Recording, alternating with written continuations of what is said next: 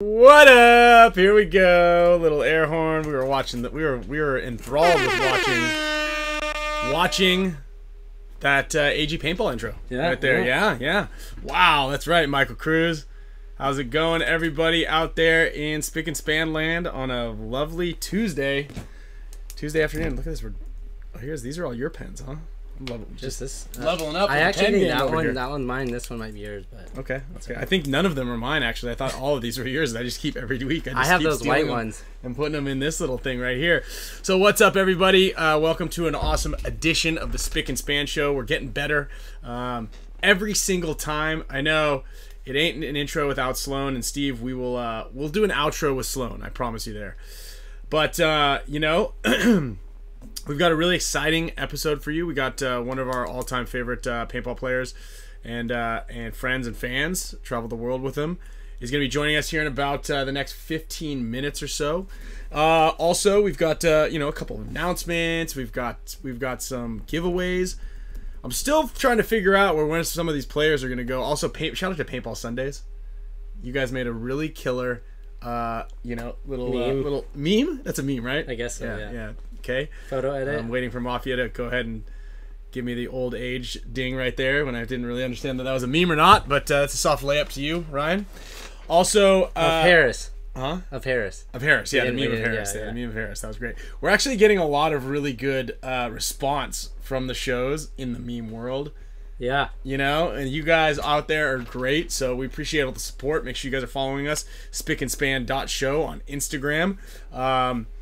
You know, Kyle clips up some stuff that you may have missed here and there. Yeah. We're waiting for that Segundi one where we got Harris as well. That was a good one. Yeah. That was a solid one. Dude, that would have been easy. You should have done that one. Yeah, we should have. And then also got some giveaway stuff. Obviously, we've got a ton of HK stuff. We got some Matrix Gear items. Also, we have a little show and tell. Okay. We've got, we're for sure going to raid the Hormesis inventory as well. Did you clip that video too to show? What video?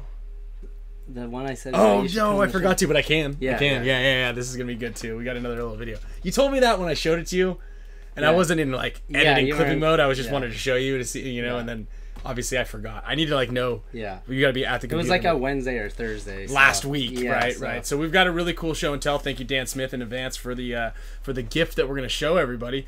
And then, like I said, we're gonna be giving away some HK Army stuff, some Gen X stuff. We got some Matrix Gear items to give away as well. Also, a bunch of the Super Mega Support Status members should be getting their posters. Maybe you've already gotten them. I haven't seen any on social media yet, so obviously you haven't gotten them, right? But we've got a bunch of them. You want to write up there? What's that? Oh yeah, look at that. You're gonna be getting these guys in the mail. Got a little bit of glare there, a little hot. You got some of these. So there's Steve, picture of Sloan, you know, for you. Also nice, on the back of a couple of them. Yeah, this is so thank you, James and Island Designs, for printing these things pretty quickly. And on the back of them, we did like a old-fashioned kind of wheel spin. So on the back of like 8 of these things, there's a little prize written on the back. You know, you might get a free shirt design or poster design or sticker sheet from Island Designs. He's gonna, you know, hit you with something. So if you got a you know, team, you might want to. And then Matrix Gear might shoot you a gift card. Gen X, we've got a bunch of stuff to send you from there. HK Army goodies, and you know, you might even get the lucky one where Nick SLOWIAK is gonna give you a prank call. So that's gonna be a fun one. I threw that in there. The surprise to him was when I posted it. But you know, I felt like I feel like he would honor it. Speaking of Matrix and Gen X, WCPPL is coming up this weekend. We're both coaching teams. I got the Narcos, and I just got also some pods. Yeah, you got a bunch of pods. Yeah, from Gen X for TJ Bastards. Okay. And Matrix is going to be selling pods there. So if you guys need new pods, go over to hit up Paul and the Matrix Gear guys, because they're going to have some freshies for you. And we'll have some Spick and Span stuff up there too, because we're going to set up a booth Friday for Tiger Wear Friday, Saturday, and Sunday, but bring the rest of our Spick and Span merch up there, maybe some posters on set up. Oh yeah, and Kenny Rosenberg in the house. Go Bloodhawks. They're going to be out there. Yeah. Defending their I wouldn't call it the title, but hopefully getting a better showing. Dude, Kenny's got drive. Short and Scott bailed out after the first event, and last weekend we went up, not this past, but the one before that, we went up for Short's kid's birthday party, little cowboy theme. Year old. Yeah, and there was some drinking going on, and then the next day, I get to the paintball field and there was Kenny, drove up by himself, no Short, his person that he was riding with, show up for practice to keep it going. So good drive there. There we go. Good hustle. Can't say the same for Short and Scott. Scott's complaining about his knees. Yeah. He said I was asking him, I'm like, what do you mean you're not going to play? He's like, oh, my knees have been hurting. Yeah, since World Cup 2020. So yeah, poor Scamp. But yeah, Premier League, Kenny Rosenberg. Make sure you guys watch them and the Bloodhawks. It's gonna be going down. They took 9th last time, so you can really only go up from here. Yeah. You guys I saw a really cool Saturday. clip of Kenny the other day rapping in the snake, shooting a guy, jumping into the next snake. Yep, saw that on the HK site as well. Speaking of events and teams to coach, if any of you D4 or D5 teams would like a coach, I'm actually going to be available on Saturday and Sunday. Now, I will have the Narcos on Saturday as well, most likely. The guys are playing really well at practice this weekend, so I'm hoping that we're going to make it through. We missed it by like a couple of points on the last one. But you do double duty, you do quadruple duty a lot, and it works out. So, I'll be up there. Let me know and get me in there under the coaching staff. Yeah. So shoot me a DM or an email or call or however you'd like to get a hold of me, and I'm only not doing it now because of the booth. So Mouse is going to be up there all weekend. We're going to go work on it tomorrow or Thursday, and then he's going to be kind of solo manning it Friday, Saturday. Well, I'm coaching, and then Sunday I gotta be there, all hands on deck. Everybody who's out there, the WCPPL event this weekend, make sure you get a photograph with Mouse. There you go. Yeah, you got to do it. Stop by the Tiger Wear booth. Get a photo with Mouse. If you get a photo with Mouse and you're wearing a Spick Span shirt, we might just send you something. That's like almost a guaranteed winner right there. Yeah. Speaking of Tiger Wear, you got a drop today? We do have a drop today. The Terracotta Headband Rare Earth Series. It's actually right here. 5 o'clock. Also have some of these at WC as well. A little hot. Yeah. Yeah, it's kind of hard to. We're getting we're working on the camera. We got this boom mic thing. We got a lot of things. I know you hear it from us every week, but we're working on it. There's things going on here. Yes, I'll Jordan let you guys Tucker, know when we get closer to that. Jordan, great question. Can I buy a shirt at the booth and then take a picture with Mouse? Yes, of course. Most definitely. Yeah, most definitely. All right, so let's see. Also, I've got for the giveaways. I know I mentioned a bunch of things. Jaws Photo gave me this thing right here. A little hot. Got a light back there, you know. Let me see. It's kind of how many times I say this. This camera's a little hot. So a cool little picture here of me sliding into something. Here, and I'll sign this thing. Send it over to you. We got about 1, 2, 3 of these. So thank you very much, Mr. Jaws Photo. I think his name is Jeff. Jeff, all the way from the Midwest. So all right, let's hit up. Let's get Jerry on here. I think we've run through the announcements, right? Oh, Roman Burrett, welcome to the crew. We will be spinning the wheel at the end of the show or towards the end of the show today, so make sure you guys are all supporting the show. We do really appreciate all of the support, and we'll make sure that good to go. Give away a bunch of stuff. Yeah, let's hit the FaceTime. So we're gonna get Jerry on the line here. A bunch of things that we're gonna talk about. I'm really excited. We piqued the interest. We wanted him on the show for a while. So hold on, we got him. There he is. Hold on. Oh yeah, mute that. What up? There he is. Yo. What up, Jerry? So real quick, I was just kind of giving you an intro, but I figured I would just talk to you about it right now. We've talked about having you on the show for a while. Honestly, Kyle and I have. And then when I was talking to you at the event, it really piqued my interest. Obviously, the drive that you had, the drive that you still have, and I entitled this show "A Champion's Mindset." You know, because I believe that you have that.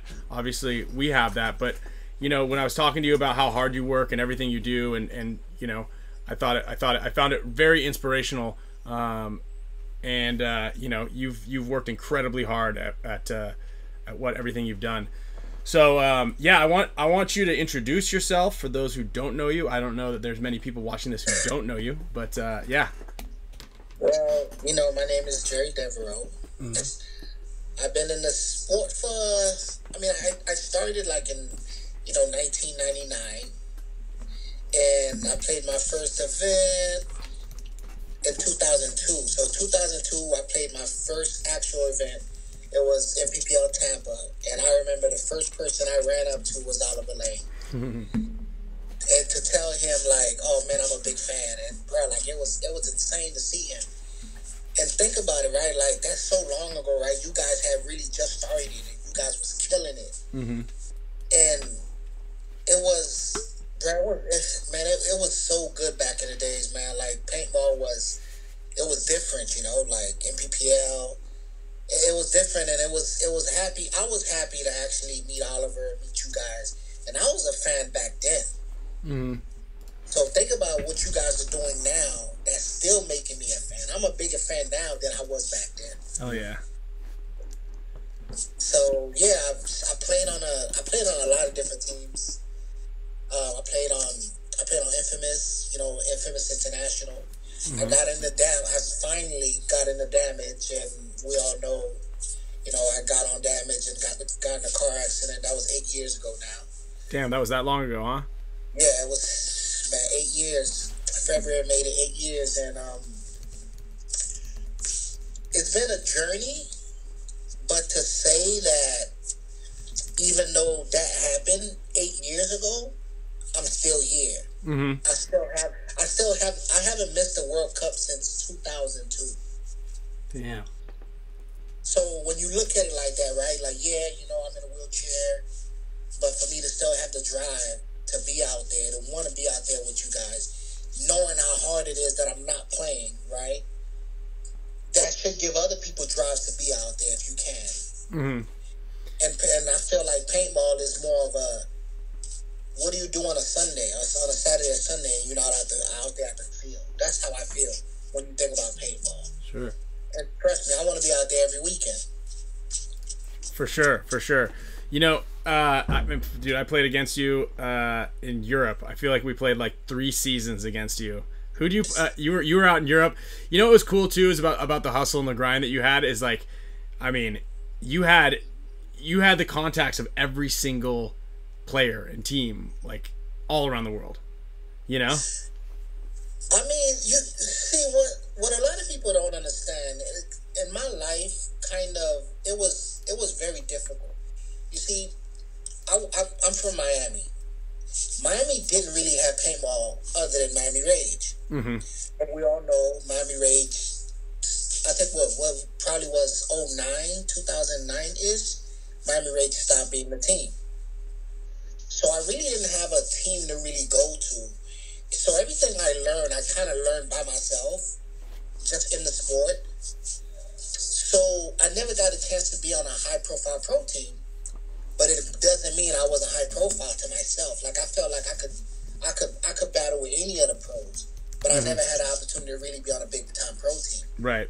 But when it came to skills, everybody knew, oh yeah, boy, he got that. So that's why I was able to go to Europe and go to Asia. Like, I ran Asia. Like, I took Asia away from you guys. Right? You know that, right? I took Asia away from you guys when we came in. You know, so, but it was great. Like, man, anytime I got a chance to play against you guys, especially in PPL, when I played on Legend, those couple seasons were really hard seasons. And we at Legend did really good. I think we beat you guys out of, took you guys out, and we ended up going into the finals, and we won that event in DC. Yeah, we beat you guys in overtime. So, you know, so these are like big things for me, especially like, you know, like I really got a chance to do a lot. Like, I traveled the world. Like, one year I flew like 150,000 miles. Like, when you put in these type of hours, you know, where you're home for 2 days out of the month, like, people really don't understand the grind, but if you really want it, it's out there. You could actually get it. Yeah, so let me ask you this, Jerry, because there's a lot of players, and we talked about it, right? We talked about it, especially with Harrison, right? We talked about Harrison, how hard, like, he's always on that grind. Like, You'd be at an event and all of a sudden this fool walks up, you know, eating an avocado barefoot, and you're like, where'd you just come from? He's like, I've been here for a week. You know, like, what do you think, like, and we'll talk a little bit about, you know, your kind of grind at the field, working hard, but what would you give advice to players out there that are watching, pro players even, because we have a lot of pro players in here, they just don't comment. They're just out here. They're just out here with their headphones on, you know, pretending like they're not here. But what would you say to a lot of the players out there who are kind of like, how do I make it in paintball? What do I do? What can I do? Like what's the best way to get noticed? I mean, someone was asking me too this, like, how would I want to go play overseas? Where should I go? How do I even do this? Okay, so we could put my situation. We could put my situation as a big, like okay. So in 2008. I was on R&T. We had a great season. We won 4 in a row. We went to World Cup. We should have won World Cup.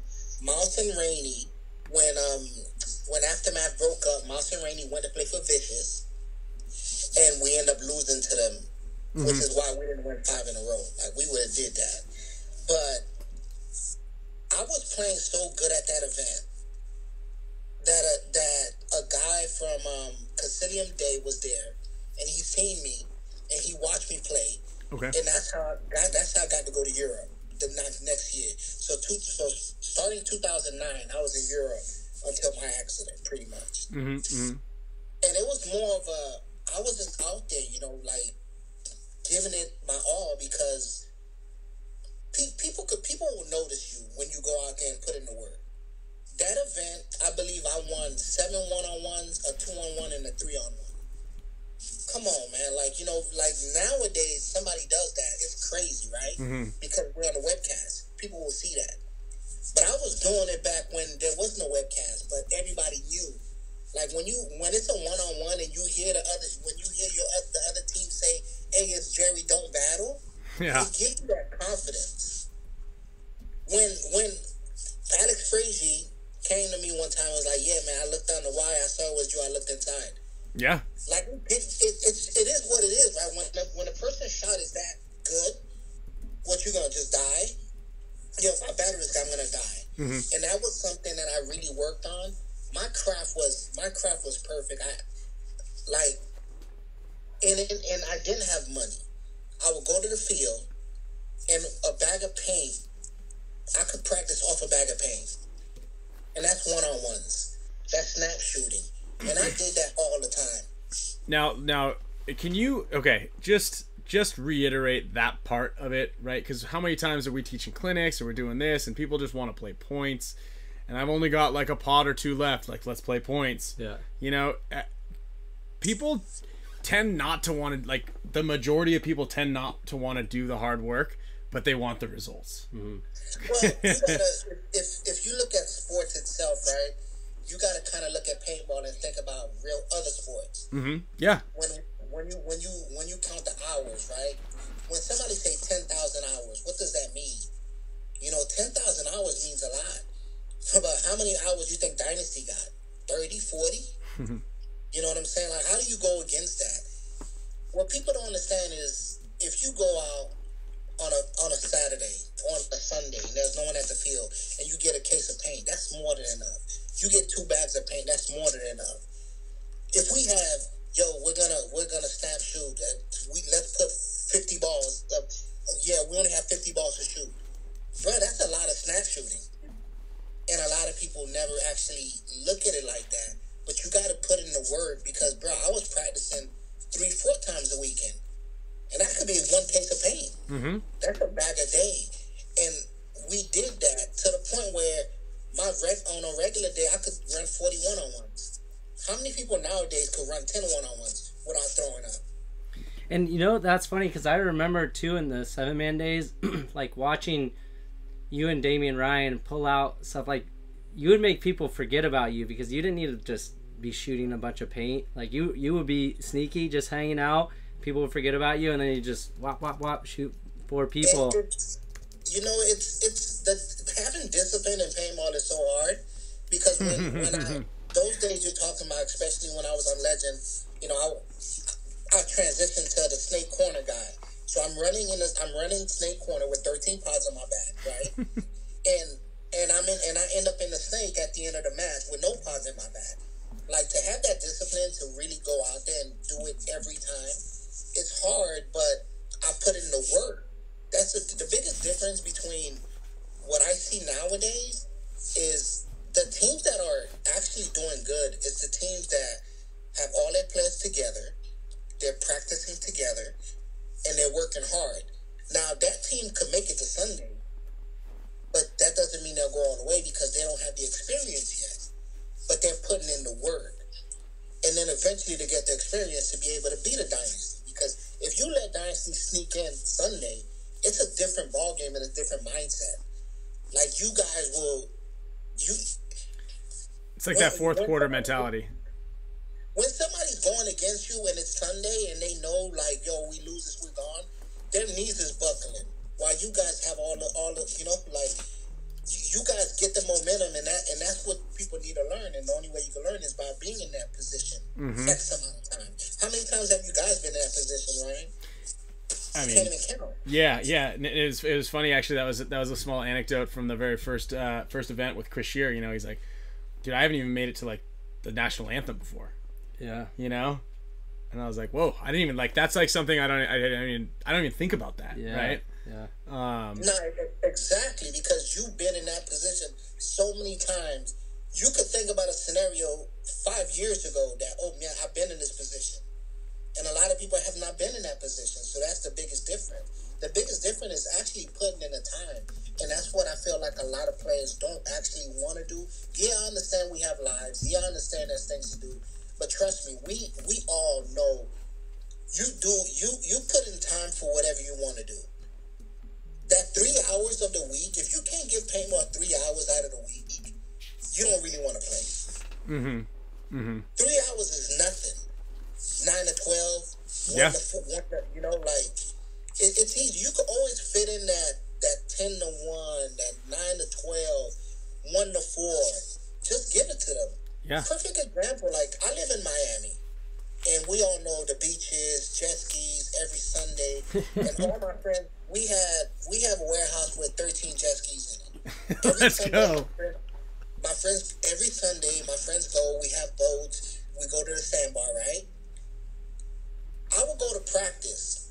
I would have my jet ski hooked up to my truck at home. I would leave practice, run home, jump on and go to the dock, get on my boat, and ride to the sandbar by myself. You don't think I want to be there at 10 and 11 o'clock with them like they are? Of course I want to do that. But to me, paintball came first. So I had to go give it my 4 hours of paintball and then go jump on the water. That's the biggest difference. And that's sacrifice between me making it and somebody else not making it. Like, yeah, some people will be like, oh yeah, there's no money in paintball. Actually, there is if you put in the actual time and you put in the grind. You will make it. I mean, that was like something in these translates. The work ethic translates outside of paintball, and I was just telling this story to Ryan yesterday. I hadn't told him. I was like, you know, Jerry's actually a big motivator to me, like with Tigerwear as a brand. I was like, you know, I remember a couple months ago you called me and I was at the gym and you kind of like ripped into me a little bit about like putting more effort and just pushing the brand. He's like, dude, you guys have something good here, like just put more effort into it. And I was like, I was kind of mad when Jerry was telling me this, and he could tell. He's like, I'm not trying to piss you off. And in the moment I was like, I know I know what I need to do, I know. And I'm like, end the phone call, and then like maybe like 4 hours later I was like, I needed that, thank you. So it was good. You know, you need people to say that shit to you. Yeah. What a lot of people don't understand is being outside the box is a completely different thing. Like, it's kind of like somebody watching you play paintball and they're on the outside. They see more than you know what I mean? They see everything while you just see what's in front of you and you just pretty much know what your teammates is calling. But a person that's sitting outside in the stand that can see the whole view, he sees it differently. Yeah. Me, right? So for the past 8 years, all I do is watch paintball. I watch every match. Sometimes I get mad at some of the guys I deal with. Like, how you guys don't have a Ghost Sports account? Like, how do you guys don't have that? How do you guys don't go after your matches, go to the hotel, open your laptop, and go watch some of the matches?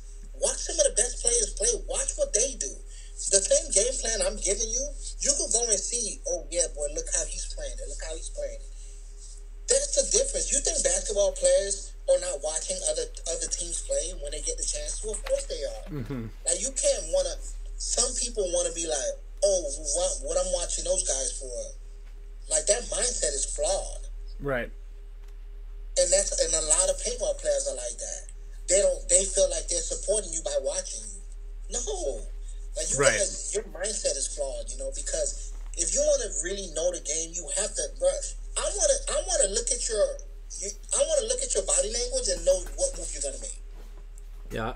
That's true. I'm that guy that watches. I'm that guy that watches you so much that if your left hand got better, I'm like, oh boy, you been working on your left hand, huh? Like it's that intense because, bro, like I can't play, right? So all I do is watch and like coach some people, you know, help out some people. My little brother, I robbed him out of 8 years. My little brother was really coming up. 2014, he had a good year. Joey even spoke to me about picking him up for damage. Like, yo, he's young, he's fast. You know, I could put him on the D side. We could work with him. Boom! I get in a car accident. His career is done because for the 8 years, he's taking care of me, right? And if he takes me to events, he can't play because he's pushing me around. He has to deal with me, so he didn't play paintball. This year, he wanted to play paintball. I got my dad to come out, so I'm helping him get back in the groove. My brother improved in a couple months because he practices twice a week. Saturday, Sunday, he's at the field. I'm like, Kurt, it's easy to get it back, bro. Like, trust me. The difference between you right now and you back then is your snapshot's not the same. Right. Like, some of these guys you play against, they will shoot the strap. They will shoot anything they see on the first shot. That's what you want to do. What's the difference between Dynasty and like a semi-pro team? Those guys don't miss. You give anything to Ryan, he's taking it. You give anything to these guys, they've taken it. And it's because they've been there for so long. Sure. I tell people sometimes there's three different versions of a pro player. There's the player that sees the move, that thought about the move at the end of the match. Like, damn, I should have made that move. Then there's the guy that sees the move, thinks about the move, and does it. And there's the player that sees the move and already did it. Do you coach any teams, Jerry? I'm with Mutiny right now. Okay, right. My brother plays on Mutiny. So, okay, right. So I'm helping him out. We're trying to get back. The first event I didn't coach him. I was just pretty much there with my brother. But the last event I was there helping our coach. They made it a Sunday and they lost. They made it Sunday. We lost the Paintball Fit. Paintball Fit is a really good team.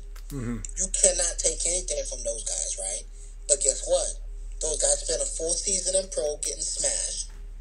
That taught them a lot. Mm-hmm. And those kids been together since D4. Yeah, they've got a cool story also. What does the Fit name stand for? Isn't it Family Intertwined Team or something like that, or Family? Yes. Yes, his the family owns the field. Yeah. Verbal probably knows. Yeah, the family owns the field, and 3 of them are brothers. Mm-hmm. I'm looking at family integrated team. It's close. So with that mindset, right, and the way they play together all the time, it's hard to beat a team like that, you know. And those kids are really disciplined. And once we pull them, I said, okay, we win this, we win the event. If we lose this, you know, it's understandable.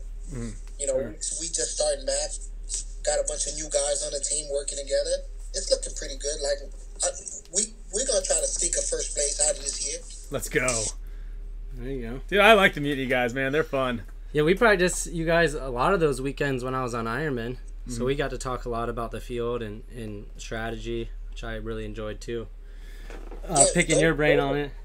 Those are good days, and it's sad. I heard the field is closing, right? Yeah. The last weekend is the first Saturday in June, I believe. Yeah. That was my last day on Sunday. That was your last day. Yeah. Yeah, I mean, bro, like California has been the mecca of paintball forever. Everybody knows that. Like, if you really wanted to look at Spicker. Spicker, you got up and left Florida and went to California, and look at you now, right? Yeah. Yeah, you can really. I mean, there are definitely some places on the map in the U.S. that you can really go to cut your teeth, right? But you need year-round paintball. Yeah. I think that's one of the biggest factors, right? Florida, Texas, California, Southern California, to be exact. And that's what we moved down to Southern California. Yosh and I from Northern California. We graduated high school, moved straight to San Diego, just because.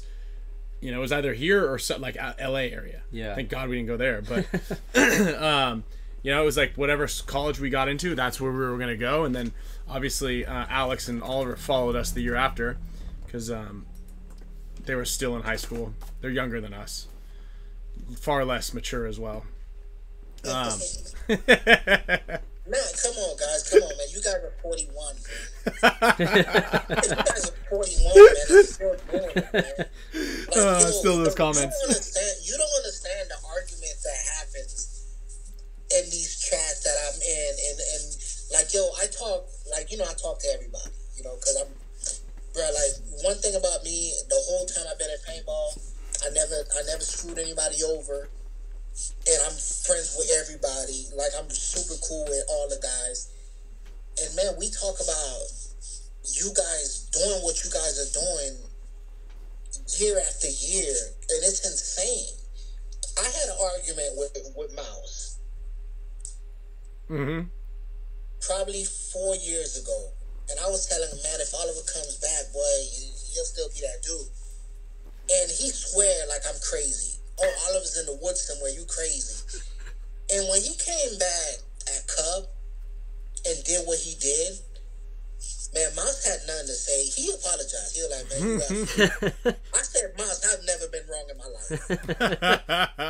When it comes to, you just kind of understand, like, yeah, you know, the guy, yeah, he's been gone 6-7 years. Yeah, he's in the woods somewhere barefooted.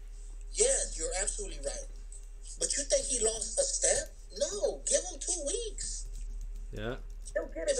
You can't. It's like riding a bike. You think you ever lost riding a bike? Nah, you know, it's just. Yeah. No, you're right. That's actually funny. Blake was like,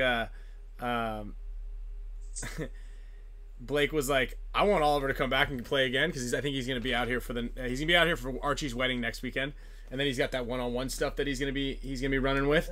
And I'm excited for that. Yeah.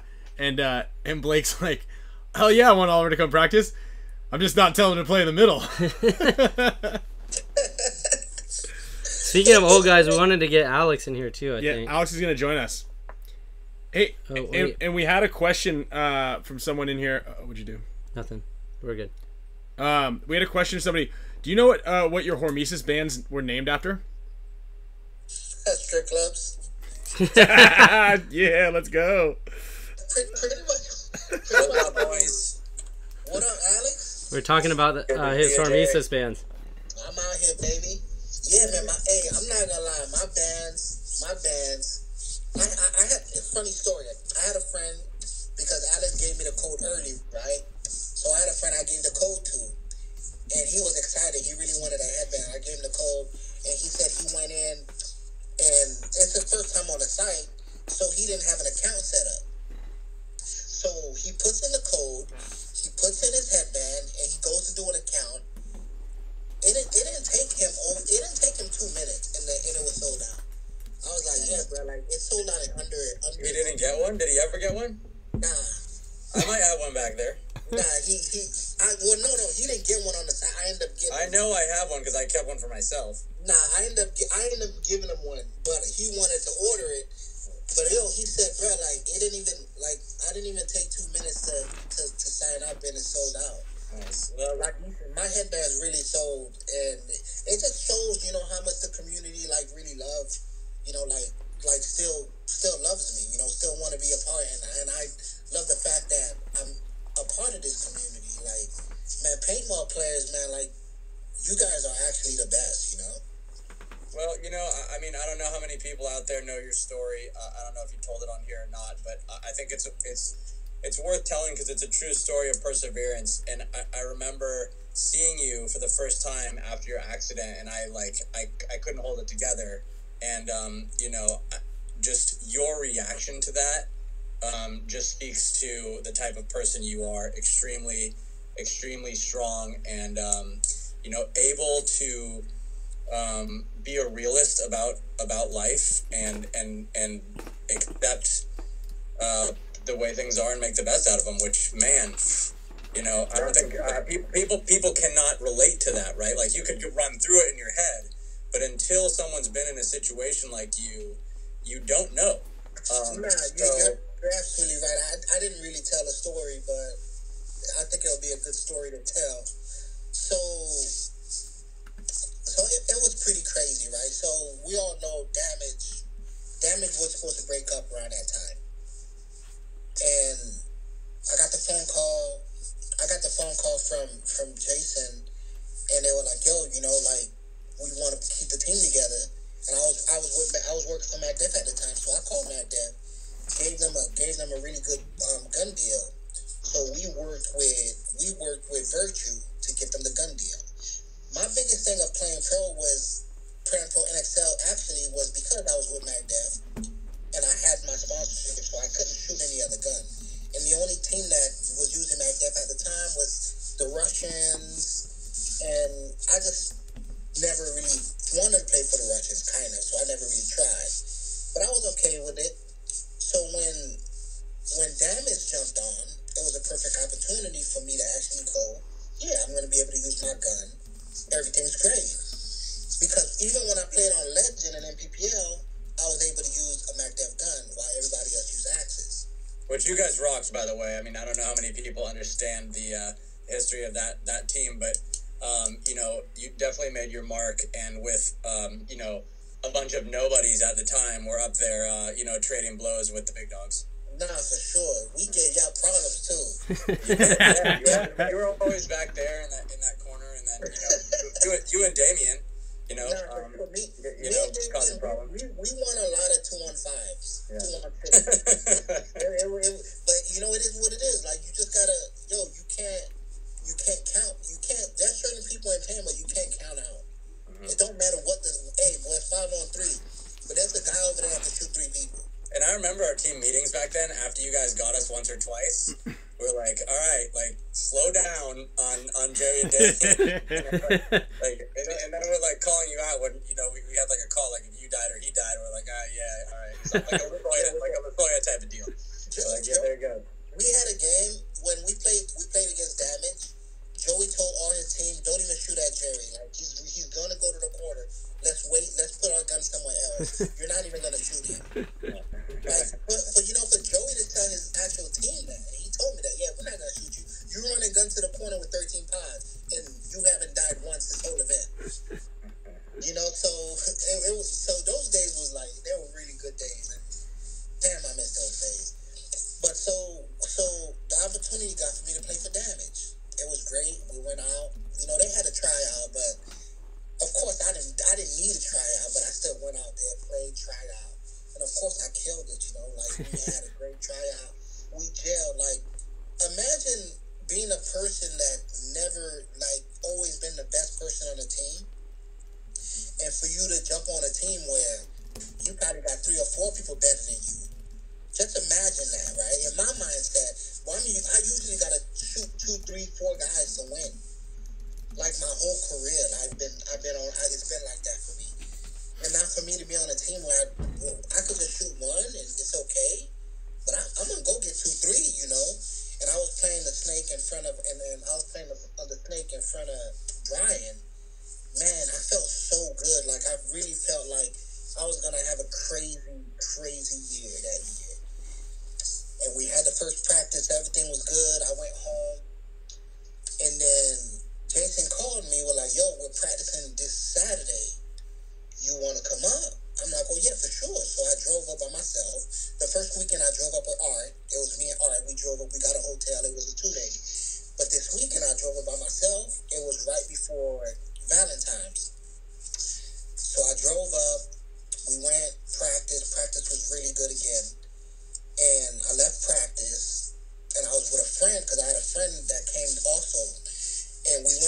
Chick-fil-A, we ate, came out, my tire was flat. He was like, yo, you got a flat tire.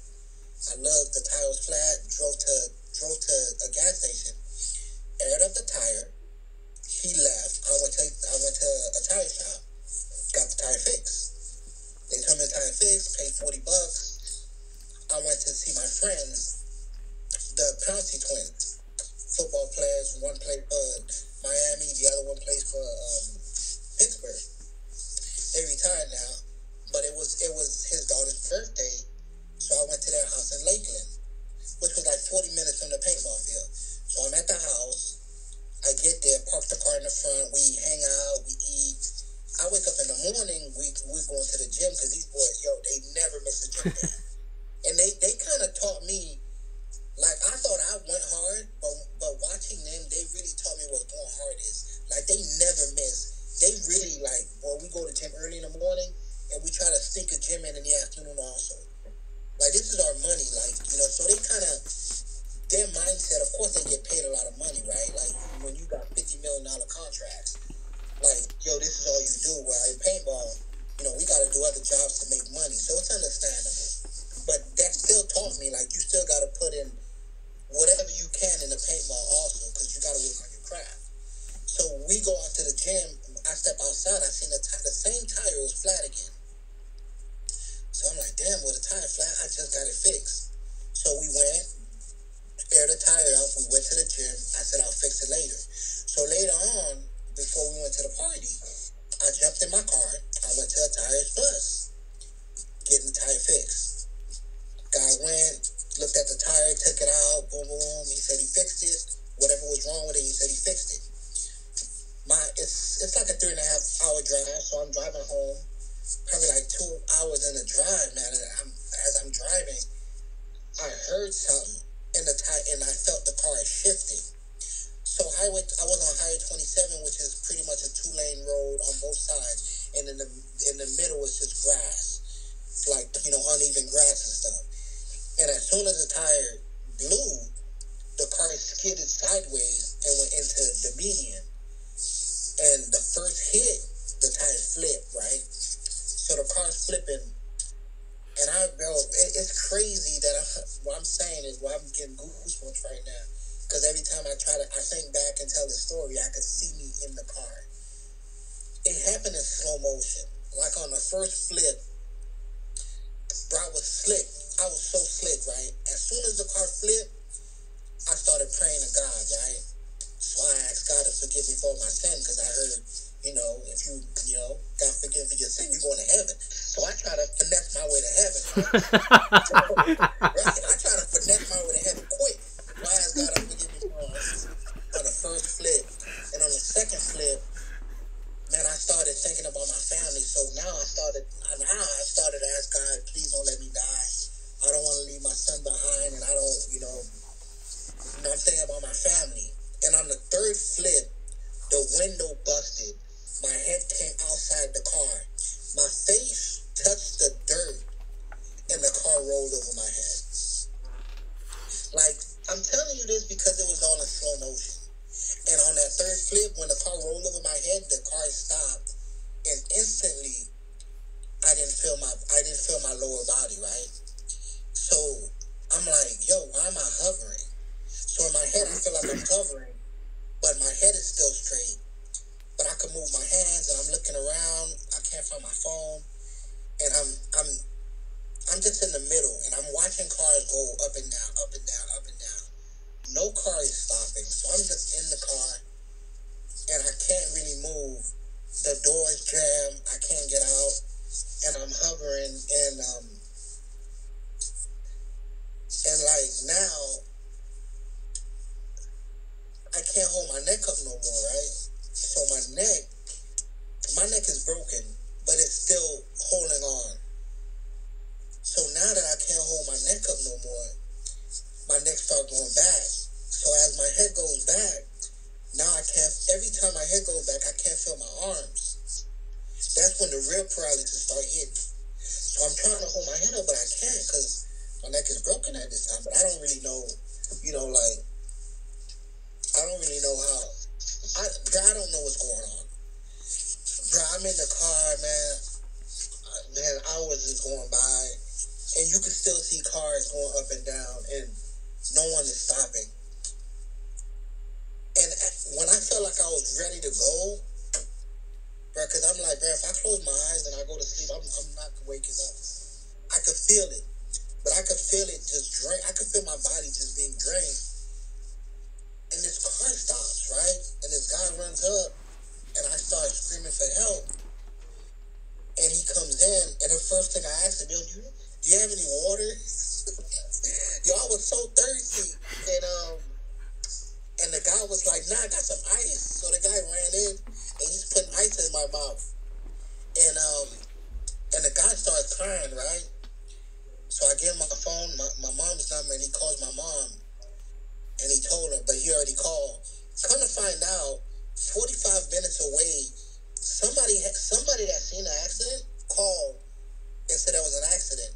The people was like 30 minutes away looking for me, looking for the accident, because the guy never stopped. The guy just called. So as soon as he called and said, yo, this where he at, they was able to come quick because they already heard there was an accident hours ago. And the reason the guy cried, right, is because the guy drove by and saw the car. And he was driving with his mom, and he seen the car, and he was like, yo, why is that just a random car just in the middle of the highway? And it's dark.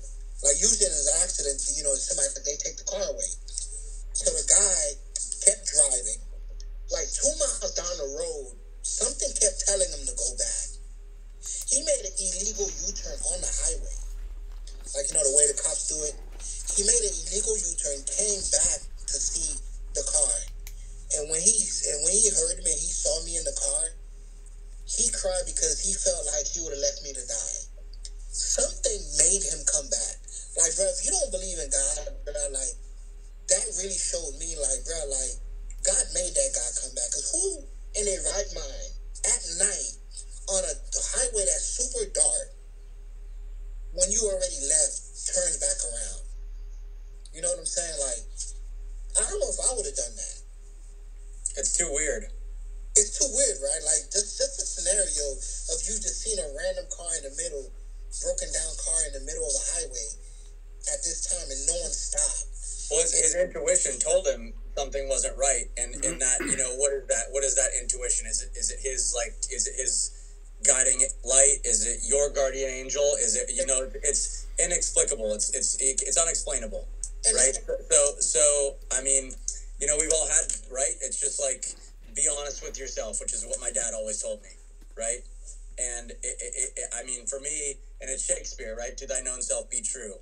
And it's when you're going through your life and you realize the truth of what you see, then, you know, you can make an everyday. I mean, gosh, I mean, all 4 of us can go back and look at moments and say, hey, if I would have done this instead of that, then, you know, my life would be totally different. And something inside me told me to do that, but I didn't listen. Nah, for sure. And when he said that, I'm like, bruh, because I just told myself that I can't hold on no more. And I was just about to let go. If I close my eyes, go to sleep, it's over. You know what I'm saying? It's a wrap. And it happened quick, man. They came, they cut the car, and they took me out of there. And I was like, oh, I can't feel my legs. And they take me there. They put me in a chopper. I get there. And the whole time, I'm just crying like, yo, I can't feel my legs. And I'm telling my mom was there, my cousin was there. And I'm telling her I can't feel my legs. And I wake up like 3 days later. And I can't move. I had nothing, man. Not even hands, fingers, nothing worked. The doctor told my mom I have a 2% chance of gaining. He told my mom I'm only gonna have shoulders and biceps because my spinal cord was pretty much cut, hanging by a thread. And bruh, when you wake up in a hospital room where you can't feel your legs, you can't move your arms, you have no hands, and then you're thinking, yo, I got 3 trips lined up. Like, bro, this is February. I'm going to. I already spoke to Kevin Wong. I'm going to Bangkok, first event. I have Dallas coming up, first PSP. I'm going to the first European event. That's 3 trips. That's all in March.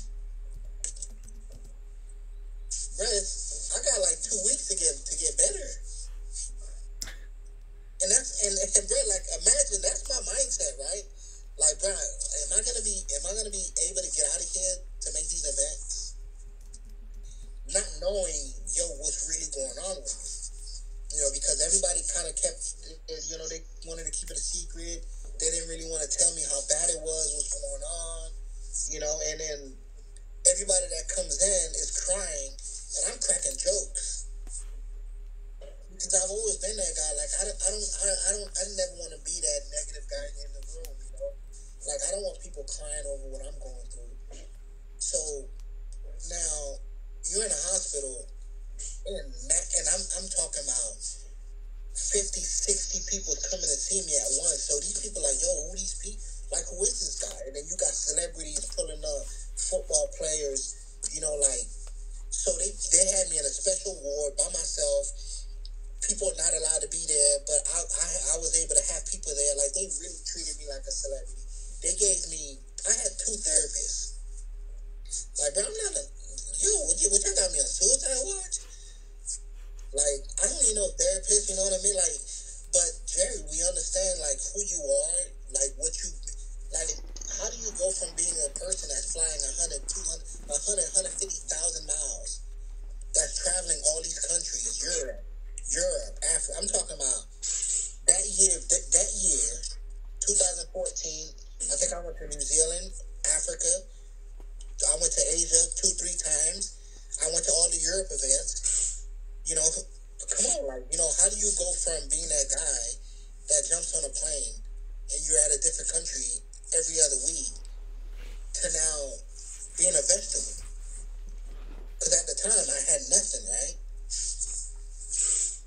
So how do you keep yourself positive, you know? It's really mind over everything, because it's all about the mindset of knowing, like, yo, you were just on top of the world. And I'm the breadwinner of my family. Because it's me, my mom, my brother, and my sister, right? My dad's in North Carolina at the time, or New York, wherever he was. Yeah, but I was the breadwinner. I'm the one that kept the family together. I have to go to work so we could be able to whatever. Because my brother and sister was in high school. So I'm the one providing for the family. And now I'm in this hospital room, and I'm having nightmares because every time I close my eyes, I see the accident. I'm reliving that pain of the car rolling over my head, right, Joe? And it was for a long time where every time I close my eyes, I see the scene. And you know what I tell people? How many times you jump in your car and go to practice, you know? That really shows you, bro, life is so short, it could really happen to anybody. You could do anything to really try to prevent it, but you can't. My tires are Michelin tires. Those tires was like 4 months old. Michelin, the best tires. I'm paying $200 a tire. I want the best tires. My tire wasn't working. I took it to the shop, got it fixed. It still didn't work. I took it to another shop, got it fixed. I did my part, right?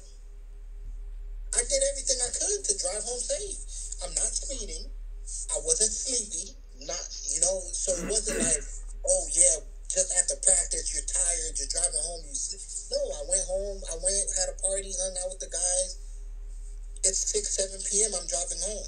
So there's no excuse on that part. So if it could happen to me, like, bro, like I tell my friends, I tell people all the time, like, yo, every day you jump in your car, you go to work, and you get to come back home, it's a blessing.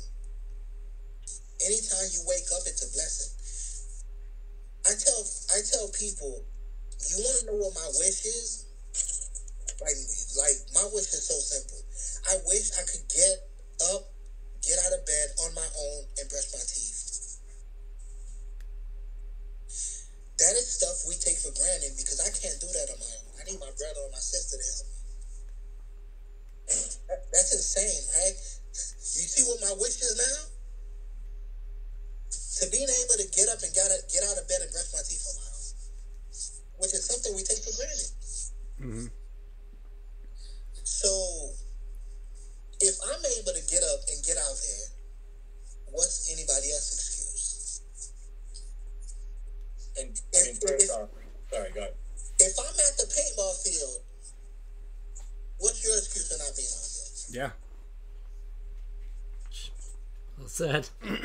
First off, I mean, thank you for number one sharing that. Seriously. Obviously, that's heavy duty shit. It doesn't get heavier than that.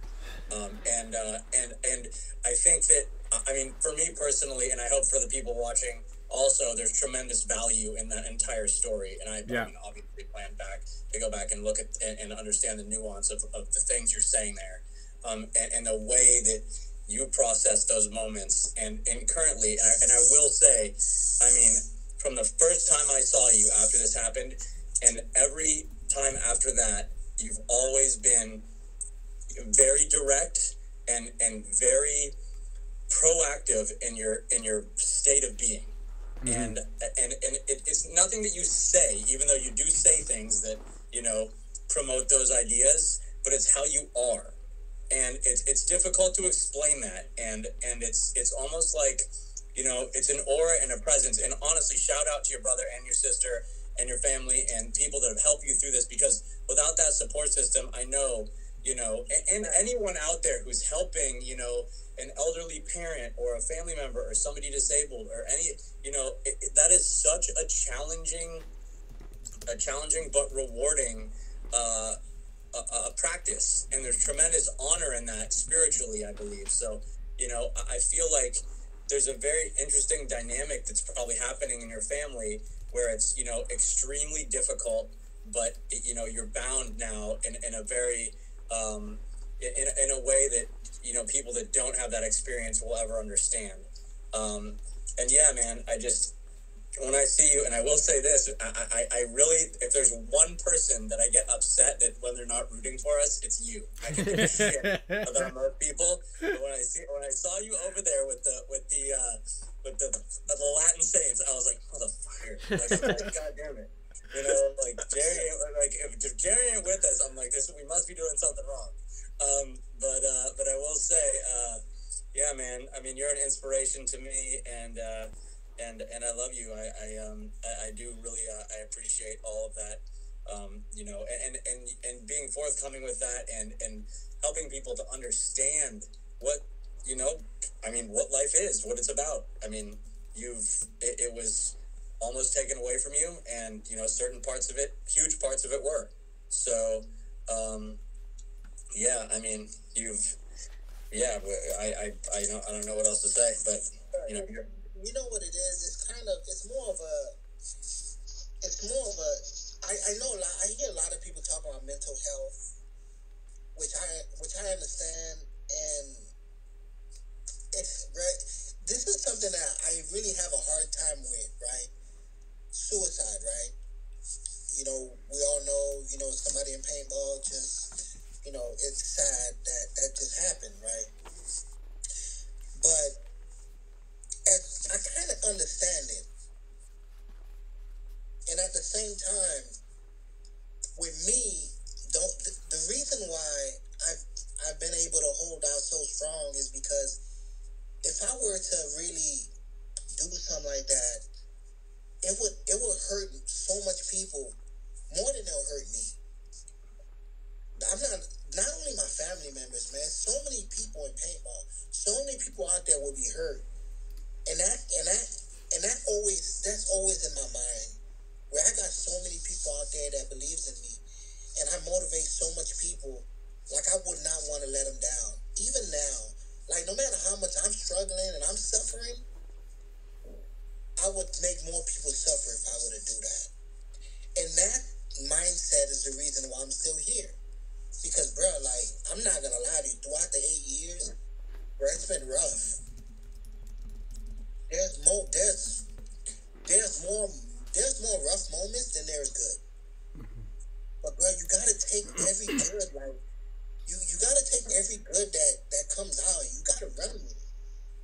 When you waking up is a blessing, because a lot of people don't wake up.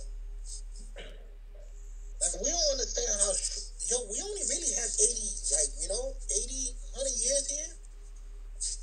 Most of us will never get to that. So we have to live in this moment, bro. Like, bro, you guys are 40 years old and y'all killing it. You guys are living the dream that I had when I was 17, 18. And you guys are still doing it at the highest level. Bro, when I go out to paintball, I root for damage. And if damage loses, everybody know DYNS. And Miles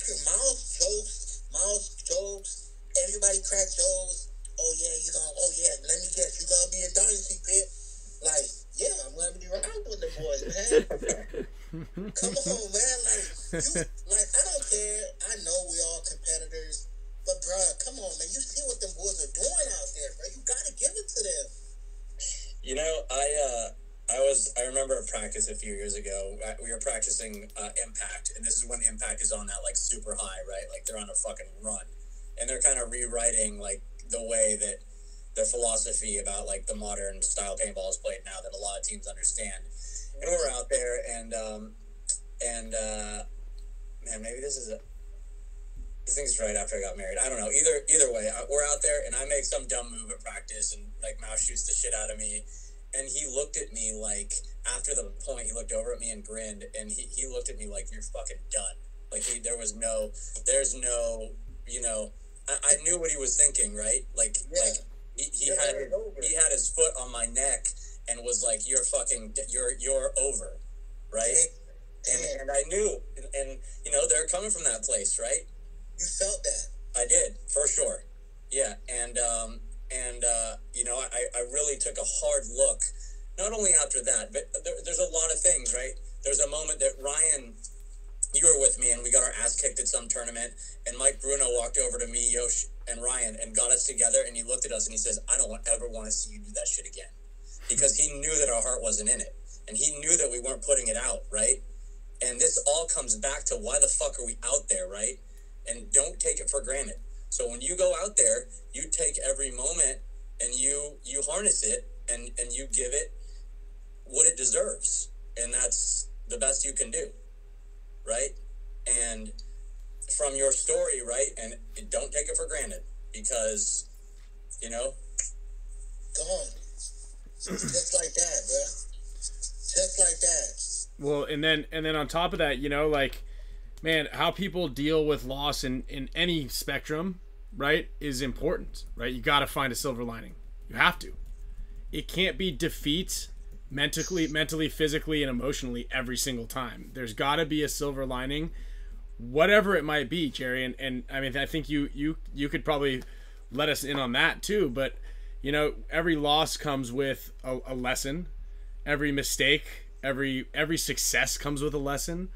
Right? And there's always something there that can make just a little bit of the clouds spread, you know, to see something bright at the end of the road. And it's hard to find it. It's like you must have had to dig deep for every single day even, you know, to find out what that is. But, you know, your love for the community and the paintball industry. And like you said, you know, even if it's, I don't want to let anybody else down.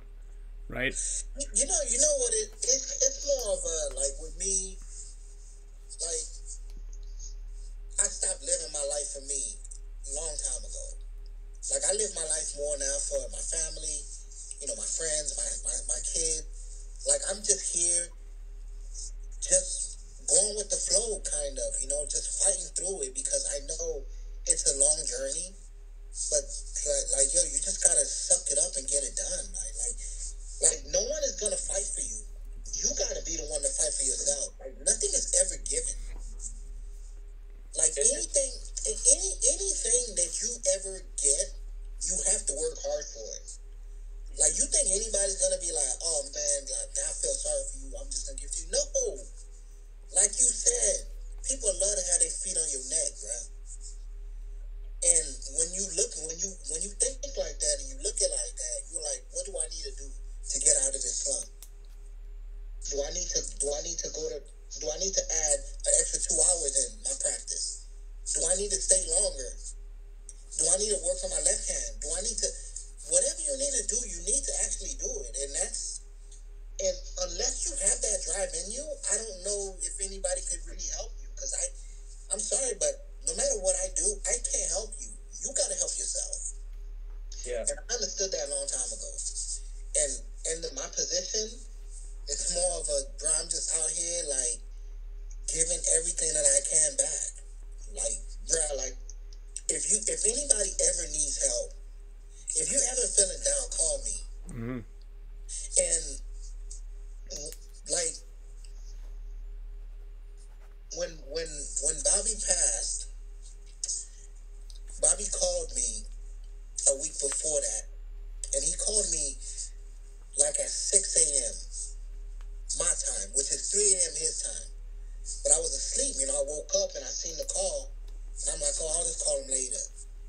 And I didn't get a chance to call him later. And when he passed, yo, that shit hurt me. Because, like, why did he call me at 3 in the morning? Like, what did he want to say? What did he want to talk about? You know what I'm saying? What was he going through? And that hurt me because I missed that call. Yeah, 6 a.m., I'm asleep. 3 a.m. his time, you know? But when I woke up, why didn't I call? You know what I'm saying? And I feel bad. And I promised myself, ever since then, that, bro, I'm going to try to never miss a call. If I miss a call, I'm going to call you back. Because nowadays, man, like, that phone call is easy to make. If you ever feeling some type of way, man, make a phone call to a friend. Make a phone call to somebody. Because you really don't know what somebody's going through. Like, you never really know. You never know. You can see a smile on their face, but you don't know the struggle at night. I'm struggling, but every time you guys see me, I'm cracking up. You know, I got a smile on my face because I'm just happy to be out there. Yo, when I showed up at the last event, I knew it was gonna be rough. I got dragged across that whole paintball. Like, I got dragged the whole time because you see how muddy and soft that dirt that grass was. You weren't able to push me. Every time they pushed me, I got stuck. My dad dragged me around to every paintball field we played on, and I still had a great time because I want to be out there. I want to see the guys play. I want to get a chance to hang out with the guys. I love paintball that much that I'm willing to go out there and fight it out and struggle. So that's why I tell other people, bro, what is your excuse? Yeah. Jerry, Well, we need to get you. I mean, it's true. It's really true love. I mean, at least from going back to you saying, like, look, you're sticking around here not for yourself, and that is an act of of sacrifice and love for the people around you. And I mean, for me personally, you know, my the illumination that you've brought to me is, I mean, not rivaled by many things that I've heard or experienced in life. And it is a driving force to, you know, when I get my ass out of bed, to do my best. Right? When it gets close to home, it's different. Mm-hmm. Because, yeah, like, before my accident, I've never really known anybody in a wheelchair. So I never understood what being in a wheelchair even means, you know? Like, I've never had a friend that was handicapped. But now that it happened to me, a fellow paintball player, a guy that you played against, a guy that, you know, you fought against, you see me in this situation, you're like, damn, well, that could be me. So when it hits close to home like that, it hits different, you know? Now you seen it firsthand. Like, we were just together last week, shooting each other up. And boom, like, you know, oh man, look at Jerry, but Jerry's still here. Like, yo, y'all can't keep me away. No matter what Tom Cole does, I'm still pulling up. We need no matter how muddy he makes these events, it's his fault. You remember Yeah. With the mud, yeah, they had to ride me around in the little truck. Hey, we need to get you a 4x4 wheelchair, one of those ones with the big ass wheels. That's what we need. You need. Them things 15,000. Trust me, I looked into it. Yeah, HK. Well, how many? Do you still have 13 jet skis? You know the thing's been gone. HK actually was supposed to do a run for Jerry. I don't know if they're still doing it. Marquis did message me, and he was supposed to do something like that to try to get together and get me something like that.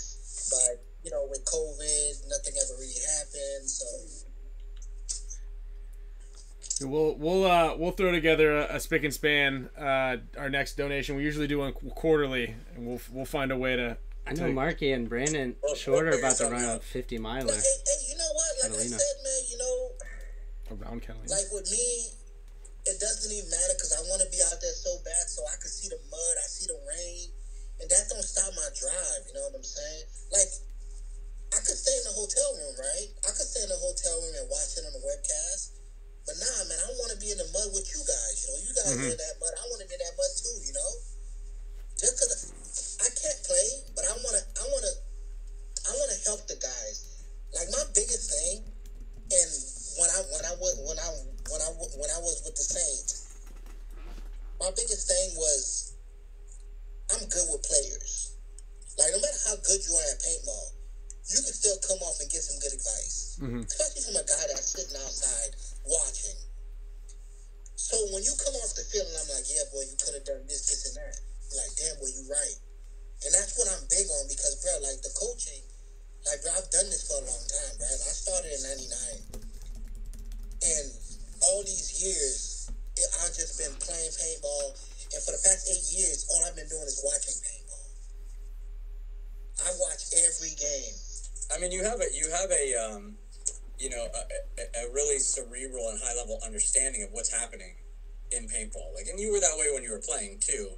But now, I mean, I've had brief conversations with you at tournaments where you're, breaking down and making complex thoughts and situations very simple, right? Like, you can spot, okay, this is what's going wrong for this team, and you can pick that out.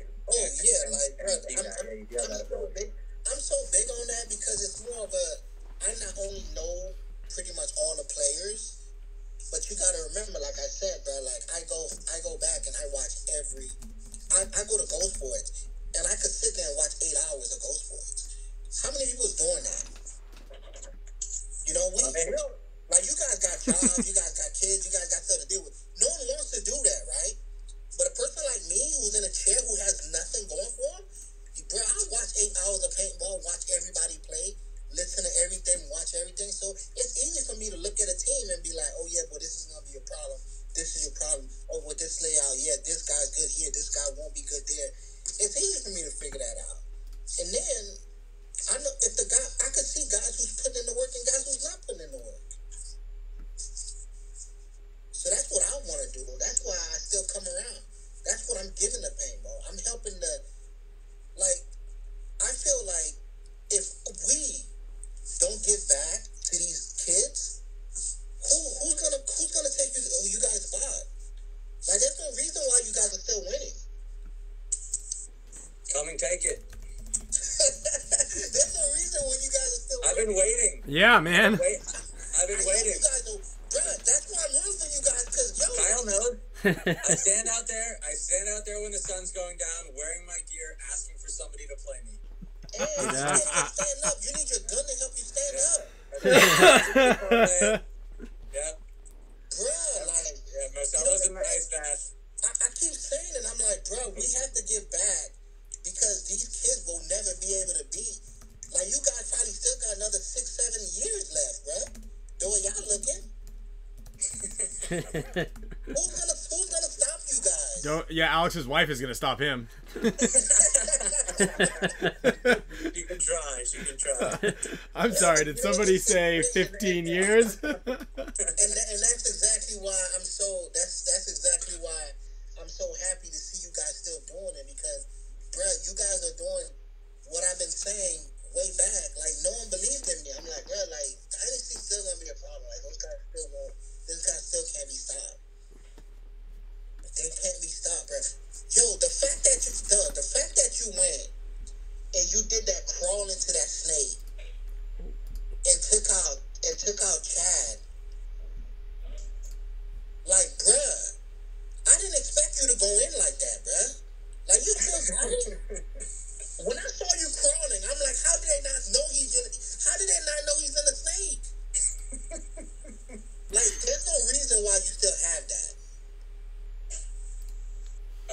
bunker them before they bunker me, dog. Bro, there's no reason why you like. I'm watching this. I'm like, Dynasty won. I said, they put Addison a snake. Addison's crawling like I knew it right then and there. Like it's just, man, it's incredible, man. Watching you guys do this over and over and over and over again. When the eyes are stalking you guys, it's incredible, man. Your guys' story outweighs my story. My story ain't nothing compared to Shut up, dude. my story.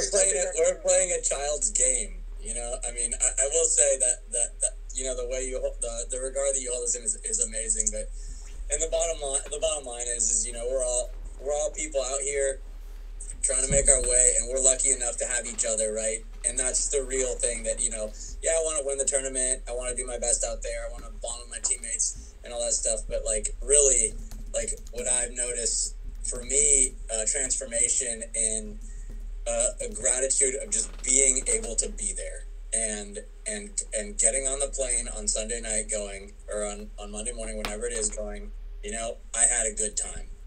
And hopefully, you know, the people around me did too. And you know, Jerry, you're certainly part in a very important part of the fabric of what we're doing. And you know, obviously, I always look to make sure you're there at the tournament, because it's one of those things that, you know, is important to a lot of people. And I think you know that. I mean, you know, you've had a heavy positive impact on you know, what we're doing here. And you know, I know it happened to you. What did you say? Was it 8 years ago? Yep, 8 years. Man. And yeah, I mean, I gotta, you know, even though I have no way to qualify or understand what you've gone through, I do want to say thank you for being here. So yeah, man. I mean, I know things got heavy, but I think it was extremely, extremely valuable, and I do thank you for sharing that, because honestly, I had never really heard the whole story in that detail, and also sharing your feelings and the way that, you know, you were processing things in those moments, and man, heavy duty, and yeah, I can't thank you enough, and you know. Nah, for sure, man. Like, bro, we all we got, man. You know, at the end of the day, people gotta think about, this is community. Like, you know, you guys would not be where you guys are at without us, and we're here for you guys. You know, at the same time, you know, like, we gotta understand that the paintball community is a great community. Like, we support each other, and we're there for each other. You know, because at the end of the day, if we don't keep this going, right? Mm-hmm. Like, and we need this platform. Like, one thing is, like, I've always been I get mad when people kind of like talk bad about Bart and talk bad about, like, you know, Cole, Tom, and like these guys. Because I'm like, yo, the only reason you guys are arguing and fighting, and you guys, they give you that platform. Because without them, you would have a platform to bitch about. And that's Listen, it's easy. There's an easy solution. Whenever you're going to talk shit about one of those guys, just talk shit about Ryan instead. It's easy. That's what I do. I'm like, you know, fucking Bart, why do you do this? And then I just redirect it, send it right toward Ryan, and we're good. Mm-hmm. Yeah, I blow up my steam, and, you know, rolls off his back like a duck. I'm like, man, you know. Just piles on my shoulders like Atlas. Nah, because we really got to sit back and think, you know, when NPPL first was going downhill, Bart came in and saved it and gave us those couple years. Same thing with NXL, you know, PSP was going out of business. You know, these guys came in and put in the money and gave us this platform, and it's a great platform, man. Like, I love being able to buy my plane ticket and fly to these events. You know, so it's, for me, this is a place of healing for me. Like, when I'm at paintball, all the worries that I have, all the pain that I have goes away. Everything, when a tournament's coming up, and I'm like, oh boy, I gotta go up to CFP for the practice before the tournament. Oh yeah, I got a tournament coming up. Curb, we gotta get everything ready for the tournament. Oh yeah, We got to get a rental car. Make sure my rental car, my wheelchair could fit in there. Oh, make sure I could be able to transfer. The seat goes up and down. These are all the little things, but I'm so happy to deal with them. Damn, well, I hope this ain't a little plane, because you know how every time we have those little planes, what I go through. You know, because the process of me, I got to get there super early. I got to have somebody transfer me to a little aisle chair. So I transfer from my wheelchair to a little aisle chair. Hopefully they don't drop me, because they done dropped me a couple times before out of the aisle chair. Then they got to take the aisle chair, run me in the airplane before everybody, go through, boom, boom. Then I got to transfer from the aisle chair to the actual chair. Hopefully the seat of the chair goes up, because if it doesn't go up, they're going to have to pick me up and put me over it. And yeah, it's such a process that most people wouldn't want to do. And I'm happy to do it, because I want to go to paintball. I want to see you guys. I want to see all my friends. I want to hang out and crack jokes. You know? I want to leave the field muddy, dirty, with paint all over me. So it's more of, if we want something, we're gonna sacrifice and do everything to do it. So guys, the people that are playing paintball, you don't know how long you have in this sport. Give it all you have right now. Give the extra 2 hours in. Trust me, if you put in the work, people will see it. I could tell when somebody gets better. I instantly could tell. When I'm watching you, I'm telling you, if your left hand got better, I could tell you, oh boy, he been working on his left hand. I could tell. When I started playing, I didn't have a left hand. By the end of my career, my left hand was better than my right. Because I practiced it so much. These things are easy, guys. Like, this is easy.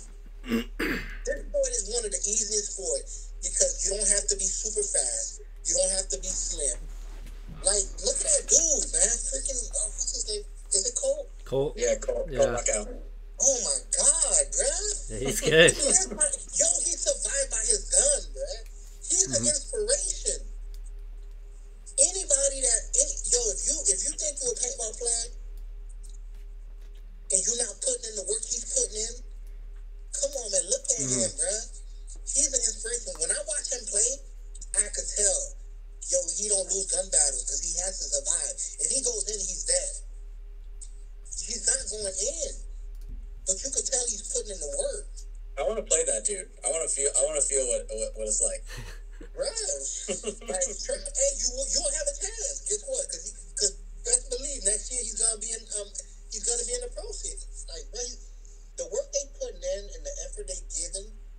Yeah, okay. Some people could say they do have it a little easier because they have a field. They could do it all the time. I heard they practice 4 times a week. But that's not stopping you. Yeah, they're young too. They're a young group of guys. Yeah, that's not stopping all these young cats, bro. Like, yo, if you want it, bro, you can get it. And it took me like 3 years. I started playing in 2000. In 2002, I played my first event. In 2006, I won my first event, Texas. 06 Texas, 35 degrees. Y'all remember that? Yeah. 35 degrees on that Sunday. I remember that one. And snowing. That was the first tournament Oliver was with Ironman. And I didn't give a crap how we did. I was like, I just want Oliver to lose. I was like, and he was like, you know, he had like all the old aftershock guys, and you know, I think they got their ass kicked too. But I was like, yeah, see, I told you. Yeah, that was my first. That's the first event I won.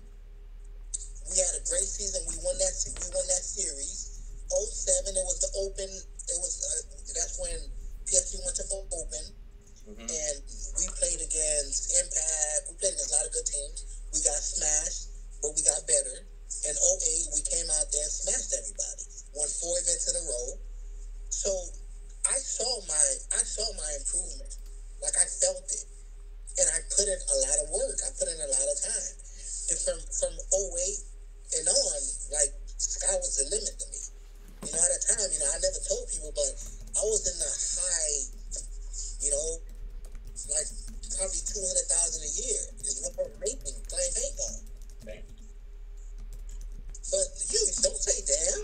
I put in the work. you was not willing to put in the work I put in, not playing wise, not practicing wise, but I'm talking about all the traveling. Oh Oh yeah, hustling. Yeah, you weren't willing to do that hustle. No, he was not. Ryan, you know that hustle, Ryan? Oh, I'm still doing it, man. I know you said, Yeah. bruh, that's, hey, if we want it, we could go get it. If Yeah. you build it, they will come. And, dude, I want to point out something about Colt too, which truly impressed me. I mean, I've seen him play a handful of times, but man, I saw a picture of him doing like just a lateral slide, right? That I teach at every single one of my clinics for 20 years, and it doesn't matter. It doesn't matter the size or the ability of the player, but some people are just like, no, I can't do that. It hurts, or I'm this and that, and I've seen people give up. Almost every clinic that we do, people give up doing it.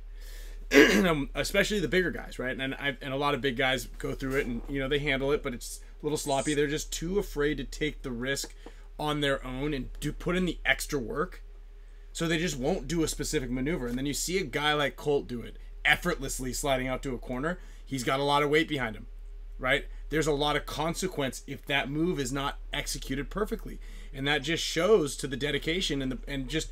I'm sure he didn't start with, I'm going to run full speed and just jump on my legs. Yeah. No, he gradually moved up to it, and there's so many people that just give up because they're like, you know what? Not for me. It's not going to work. I can't do it. I can't do it. Hear it too often. It's too easy for people to give up and say, I can't do it. Whatever. I'm just not even going to try. Yeah, I mean, the can't part is a real problem in the world. It is. It's bigger now. It's more of a problem now than it was when we were kids. That's for sure. Facts. It is completely different. I was telling my son, when I was growing up, my TV was black and white and we only had 4 channels. So best believe I was outside. I had nothing to do. I didn't have an iPad, no internet, none of that. So the world is completely different, but we still have to actually still work with these guys. We have to, because if we don't get back to the new generation, we won't have a sport to really look at. You know what I mean? That's for sure. Sure. And hey, Jerry, who would you say was your favorite person to play with? Oh, that's Damien for sure. For sure. Here's your roll dog, 1,000,000%. Yeah, well, brother, the whole Damien, you know how we ended up getting with Damien and them. When we won in 06 and 07, we were playing against Voltage and when Chicago, and Damien and them from Iowa, Chicago, whatever, and they're on the sideline screaming Florida sucks. And it's 40 of them. I've heard something like that before. Like screaming Florida sucks. Yo, it was so bad. Like, we couldn't coach, we couldn't none of that. And after the match, we ended up fighting them. A fight broke out because Dave Simmons' mom and Tim's daughter was arguing. I think Tim's daughter shoved her. She fell. This guy threw a punch. This guy went to throw a punch, and I hit him, and he fell on like 10 kids. So it's like I knocked out a whole crowd. Manny was behind me. He had a chair. Damien ran to get beers. So Tolly was there. He put his hand up because I was going after him. He was the biggest guy. So I'm like, yo, it's 40 of them. It's like 7 of us. We're going to get smashed if I don't take out the biggest guy. And after that fight, we became friends, and then he joined at the end of 2007, and they both joined, and that's how we had him in 2008, and ever since then, I was with them, and then Tolly ended up passing away at the end of 2008, and they're like that. Tolly was one of the best guys in the world, one of the coolest guys I've ever met. I don't know if you guys know him, but yeah, he was just a great guy. Tolly saved me from Damien all the time because I would see Damien and I would run the opposite way because they would just pick me up and torment me. And then Tolly would always save me from Damien. He's like, just put him down. Like, let him. You were so small. You were so small. You were like a toy. It was. I would see Damien. I'm like, shit, and then he'd just come and grab me before I could get away. So with Damien coming back and playing, like, how much of a voice are you for him these days? Like, are you talking to him all the time and trying to? Yeah, I speak to him all the time, and you know, like when Damien was coming back, Damien was gonna come back. He was gonna play on mute. But I told him, bruh, if you go and you give it a season in pro, I think when people watch you play, they'll be like, yo, Damien still got it. But I think what a lot of team was afraid of, I think they was afraid of him and Tom Cole always arguing on the internet. So I think teams felt like, oh man, Damien, they wasn't gonna let him play, or he's gonna be a bad thing about the team. But yo, like you can't take what somebody does in their personal life on the internet. You can't make that. You can't put that against them. I'm like, Damien is still a really good player. Mm-hmm. I think he's shown that. I mean, he's gone out and like there hasn't been a bunch of like, you know, controversy around him. Like he's gone out and he's just playing paintball. And I mean, I can't really speak to like the experience he's having on the team or what the level up guys are like feel about him. But for me, from an outside perspective, without like the knowledge of what's happening inside there, it seems like he's like in there to play paintball. And yeah, I mean, I think he's a great player, and he could probably go play for, you know, a lot of the top teams. But I think they're worried about the baggage, right? I know one thing. If AC would have picked him up, like I begged, we would have seen a different AC. You're probably right. No, I'm not probably. Alex, I don't know if you've been listening to the show since the beginning, but I believe Jerry to be right. Best believe. Yeah, that's right. Hey Jerry, we're gonna get a T-shirt that just says "Best Believe," and that's just gonna be you. There's very few guys like him though. He's like a glue guy. You know, like he does a lot of intangibles. He's a disruptor. Like, you know, he doesn't die stupidly a lot without at least shooting one guy. Like I think that yeah, man. I mean, on the field, he's one of those guys that like you gotta. I would say by the end of the season, a lot of teams will be looking like, damn boy, we could probably, Damien will be a good fit for us. Like I really feel like. I feel like anywhere he goes, he'll be a good fit, and he'll be a good addition to any team that he goes to, because he's that guy that he could do a lot of different things. Up the middle, Doritos, snake sides, the second guy, he could do it all. Yeah, and you should get him on the show. He's got an interesting story, man. Yeah, we should. Like all of his stuff with like, you know, conspiracy theories and Tom Cole and all that stuff. I mean, that's a bummer. But we had on the show you know, I feel like his story as a person and as a player is compelling. And you know, he's had quite a bit of adversity that he's had to deal with, and all that. Yeah. For sure. I mean, if you think about it, from 2011, from 2010 to 2014, me and Damien played on pretty much every team together, and we traveled together all over the world. Like, I seen him, and we would like shake hands and say, "Yo, see you in 36 hours." As he goes to Iowa and I go to Miami, because we know we're gonna end up in Tokyo. And, you know, well, I'm landing in Tokyo. Yeah, me too. You want to hang out? Nah, I fly American. You fly United. You know what I mean? Like, so when you spend that much time with somebody for so long, and when I got in the car accident, Damien actually flew in, and he slept in the hospital with me for like a week.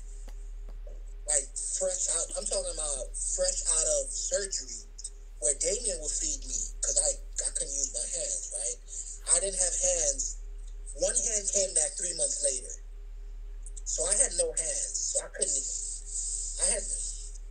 Am I back? Yeah, you're still here. We still got you. Yeah, I had no hands, so I couldn't feed myself, and Damien would feed me when my food comes, and it hurt him a lot because when you spend so long with somebody traveling the world, and then you just lost your partner. Even if we played on different teams, we would sometimes still stay in the same hotel. Like he's playing on Infamous, and I'm playing on whatever team. We'll still stay together. So when you lose that partner, right? Like it was really tough on him, and I feel like that's kind of one of the reasons why he went and in the deep hole, that rabbit hole that he went into, when that time frame when he kind of like, you know, where people was like calling him crazy. I even call him crazy sometimes. Because some of the stuff he tells me, I'm like, nah, Damien, that's not happening. He still think we could change the world. I'm like, we cannot change the world. I'm sorry to tell you that. It's hard to start a revolution. but he's a great guy, man. And it's sad that so many teams kind of wrote him off. I'm like, you guys are crazy because he's an animal. And when you release an animal, you got an animal caged up and you release him out there, he will be a problem. Yeah, I agree with that. Yeah, that'll actually be a good, interesting to bring him on and listen to some of the things he has to say. Yeah. We'll write it on the list. Yep. I think we talked about it, and we have had him on, I think. We did have him a long time ago. But yeah, I mean, it wouldn't be bad. And we've talked about it, too, especially because he got picked up on... yeah, now that he's actually back in the game, I feel like he'll be nice. Yeah, for sure. Well, Jerry, you picked up, I mean, not like you haven't already had a ton of fans and support, but even more now. You know, a couple guys were wondering if you do any life coaching. Obviously, that's something I think you could do. You know what's crazy? You know, Michael. When I was in the hospital, coming out of the hospital, one of them, there was a congressman that heard my story, and he gave me his card, and he wanted me to kind of like come out, and like every time I've gone out and I really spoke, it's always been incredible and how it was impact a lot of people because, without even knowing my story, like who I am, just hearing my story is insane, right? When you sit down and find out who Jerry actually was, world traveler, like champion, like, all these countries, friends everywhere, superstar, riding around like Rolex wearing, limousine riding. Like, Ric Flair, Jerry was good. When you think about that, you're like, this guy went through that, and he's still here with that smile on his face, and he's still giving it all. That's an inspiration that is hard to really sell. Well, I definitely think we got a good T-shirt, motivational T-shirt with you that will sell. All proceeds are going to go to one of those tank wheelchairs, so we can get you ripping because every NPPL is or NXL NXL is going to have mud on it for the rest of the world. Wilfredo says that you're a goat, except for on Call of Duty.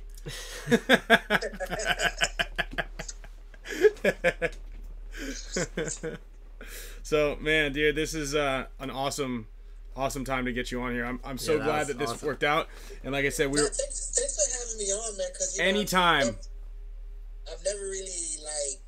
Some people actually ask me to go on sometime, like before, and I've never done it because it's hard telling my story without crying. I know, man. Like, I almost cried while telling it this time.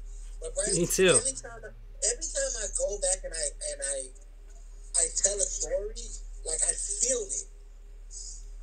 And I saw that. It's a goosebump, man, because I feel like, like if I start talking about it, man, I could see that stick of my head coming out the window, man. And yeah, I mean, that's why I never really like telling the story, but you gave us goosebumps, man. And honestly, like I hadn't even heard the extent of the full story before. You never told it to me, and I mean, hearing it is, it's not only eye-opening on so many different levels, like Alex said.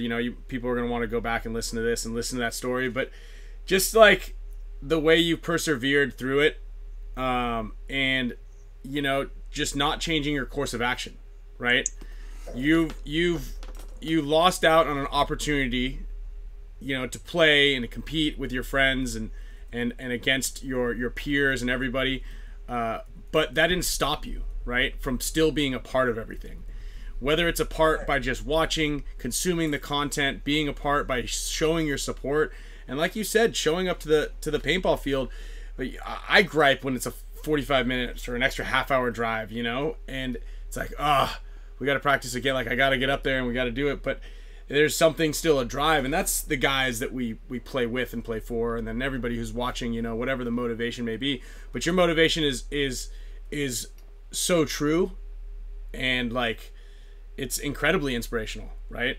No matter what it is that someone wants to do, there's literally no excuses. None at all. Mm-hmm. Yeah, you're a graceful guy, Jerry. I mean, we try. We do a little something, and I think that's probably one of the reasons why I'm still here. You know, like because I've been I've never screwed anybody over. I've been a pretty cool guy all my life. You know, I've done a lot for a lot of people, and I felt like God didn't want to take me away from the world. We're here. Yep. Yeah, that's right. And that goes out to anybody, you know, like Jerry did mention it. If anybody's struggling or having a hard time, man, just reach out.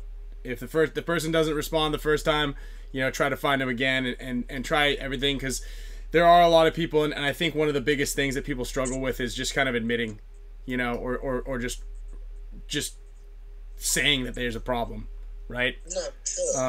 Don't call Ryan though. Don't email the Hormesis page, because they're not going to get back to you.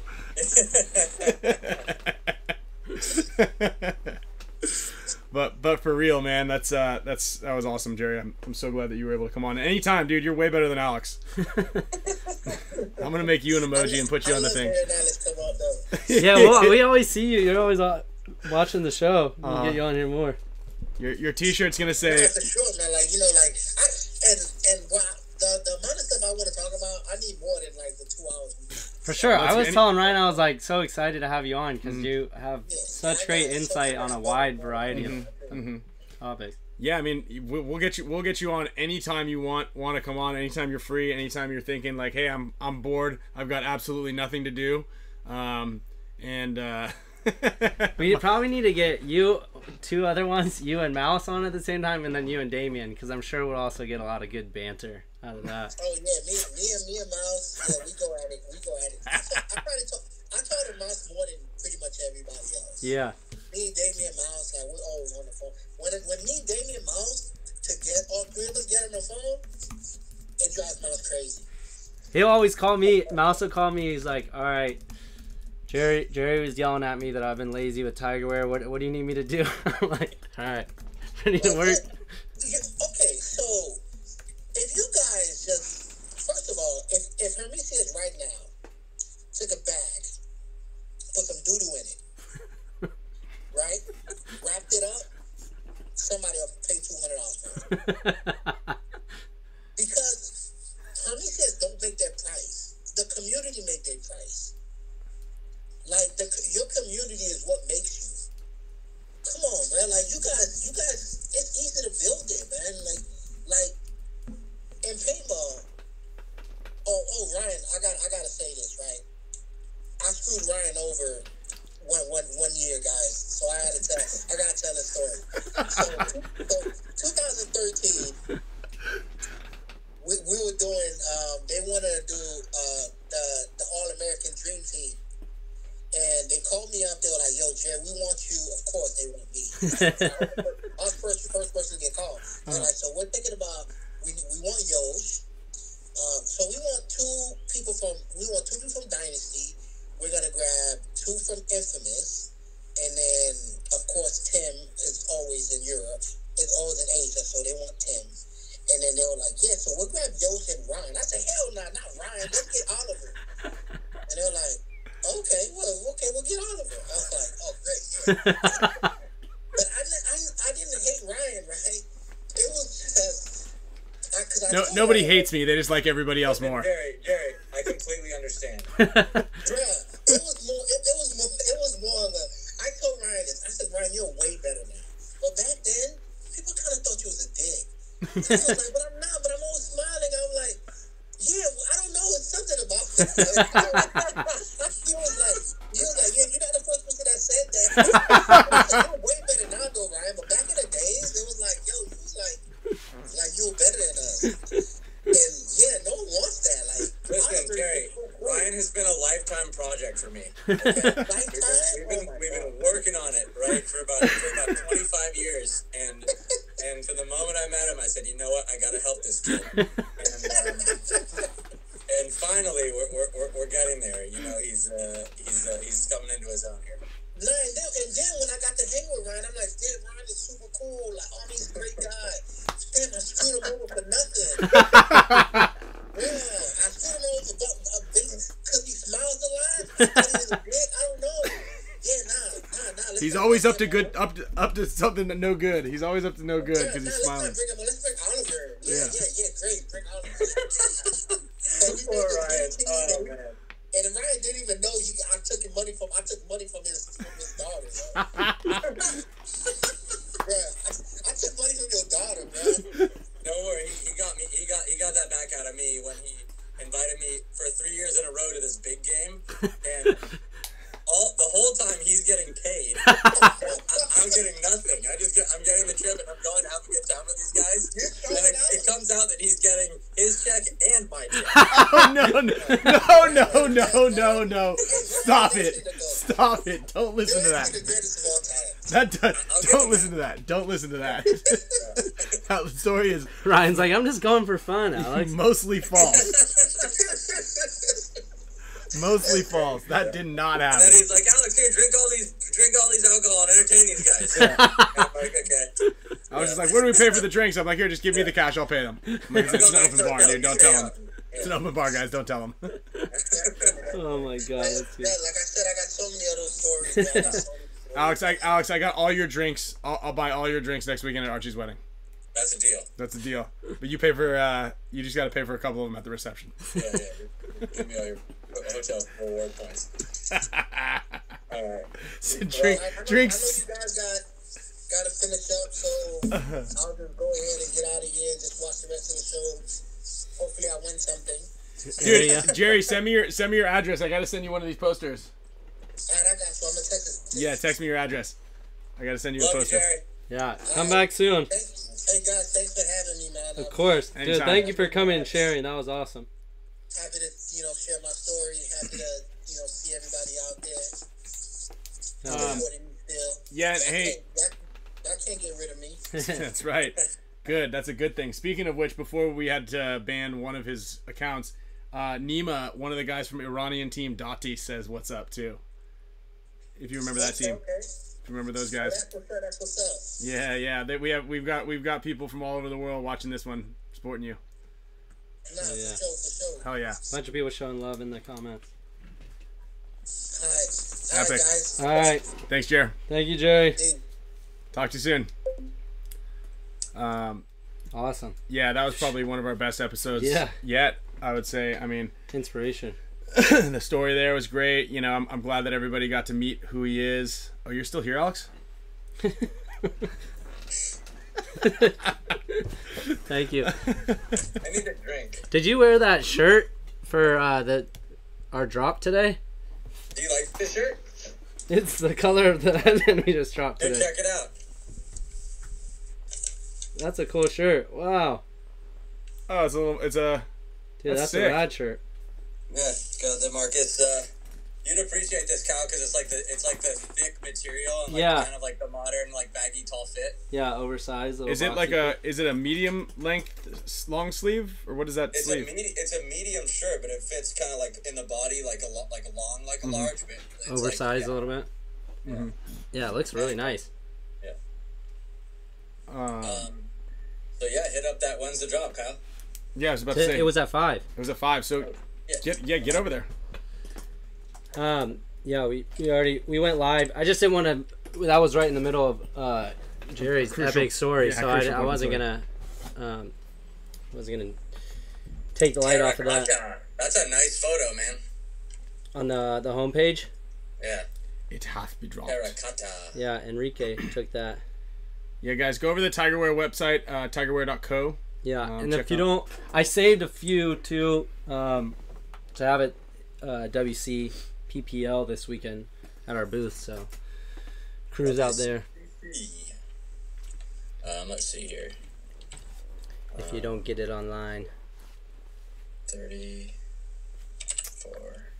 Yeah, there was a bunch of more questions I wanted to have him. I wanted to have him tell us some funny stories and anecdotes. He's got so many funny stories from his travels. Yeah. It's like every time, and like he said, every time that him and Damien were together, it was just like the funniest story you could ever. We should. That would be a great. I mean, and he's definitely a character, and so is Damien. You should have those guys on just to shoot the shit and tell some of those stories. 100%. But yeah, I mean, this was just it was too poignant.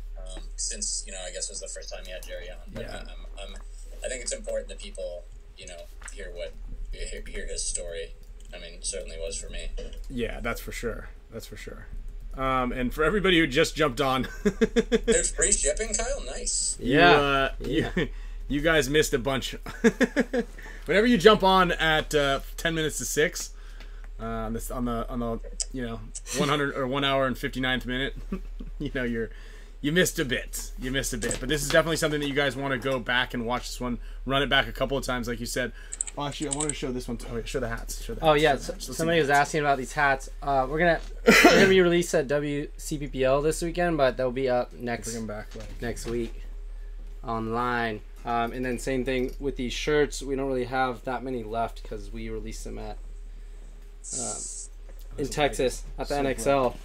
But if I have any left, there we go. We will. Those Southwest Series headbands will also be up next week.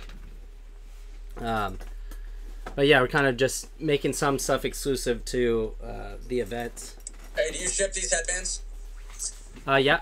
Me or okay, Lamb. So I just ordered one, but I forgot to put the sweet. It's sweet B as in boy. Okay. I'll, Wait, what's sweet B?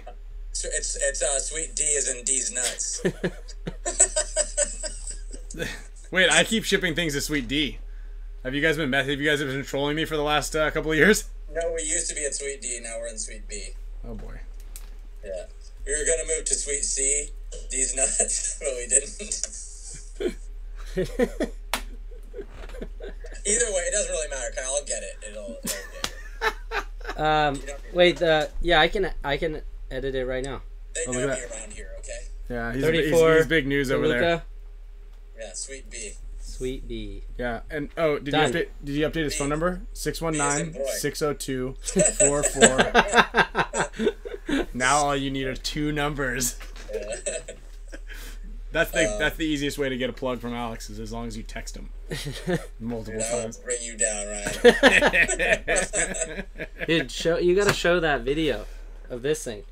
Oh, I know. I meant to get it up here. Let me send it to the computer. Can I pull this out yet, or? Yeah, let's pull this thing out. So we got surprised here by Dan White. Over the weekend. You showed Alex this yet? No, I haven't. Hold on. I'm gonna send this to the.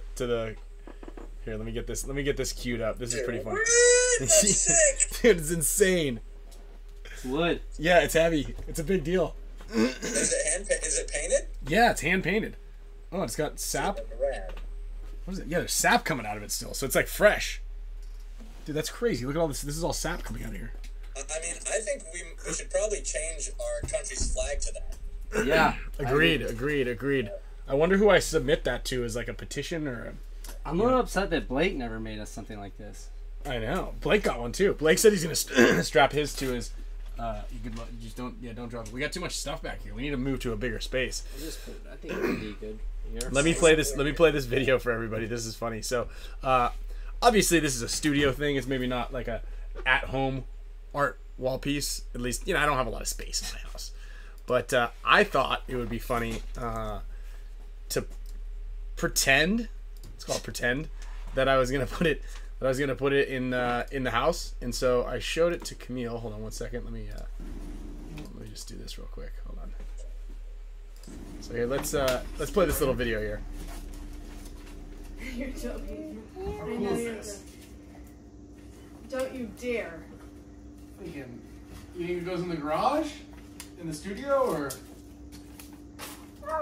Sloan, what do you think? Should we put this right here? Sloan. It's terrible. Yeah. This is pretty cool, huh? Yeah. Do you know what this says? Spick Span, Joe. Uh-huh. Do you know who's on the picture?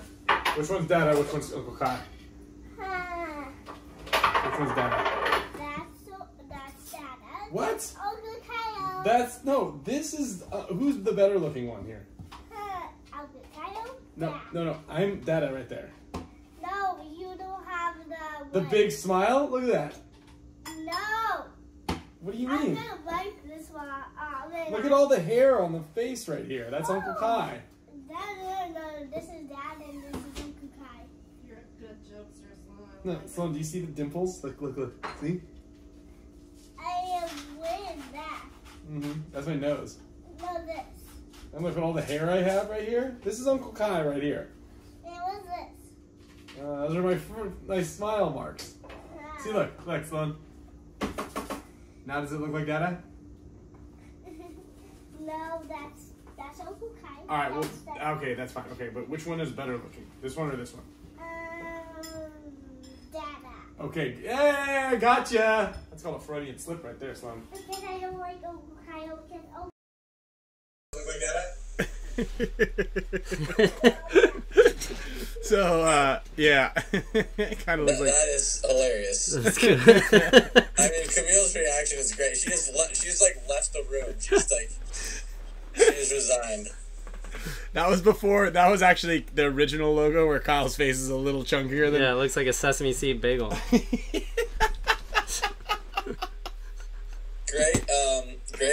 Great directing there, Ryan. That was pretty good. That was good, right? Thank you. I appreciate that.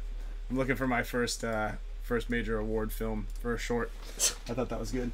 Wasn't the Fandango? It wasn't. The Fandango got accepted. It didn't get. If you guys haven't seen the Fandango yet, let's talk about the Fandango, huh? You guys got to watch that.